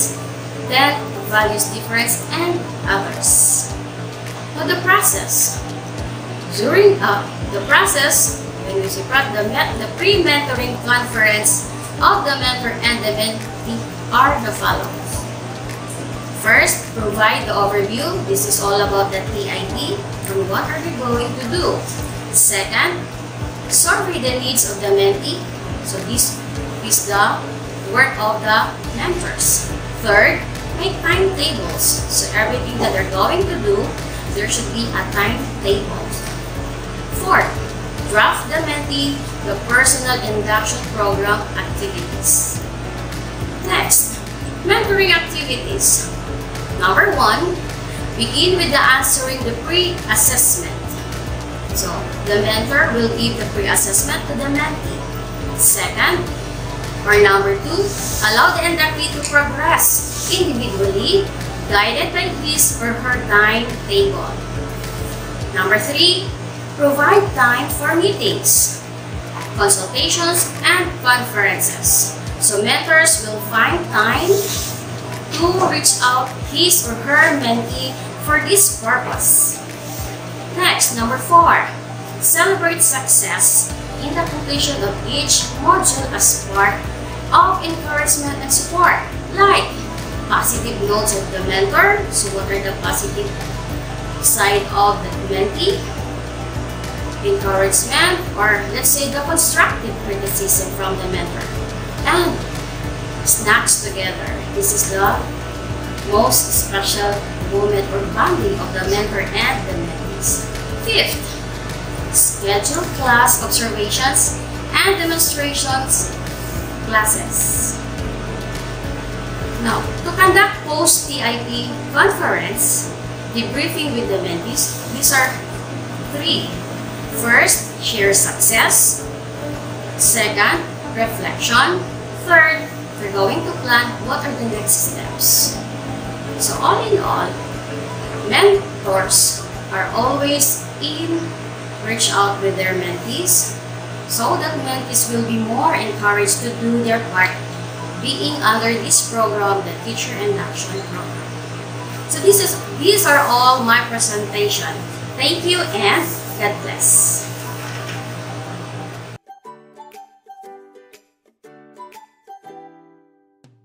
Good day, teachers! My name is Anipro Joy Puyos.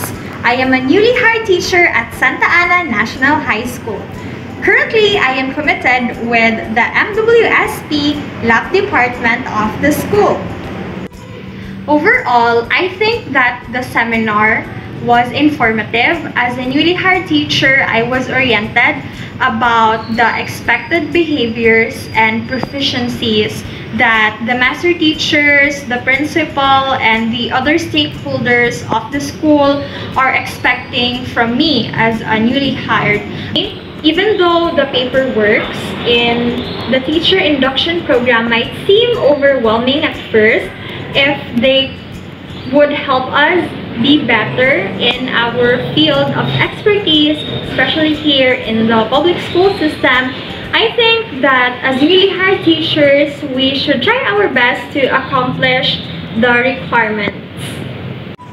We highly appreciate the master teachers, the coordinators, and other more experienced teachers in the public school system that are willing to help us adapt in the Department of Education.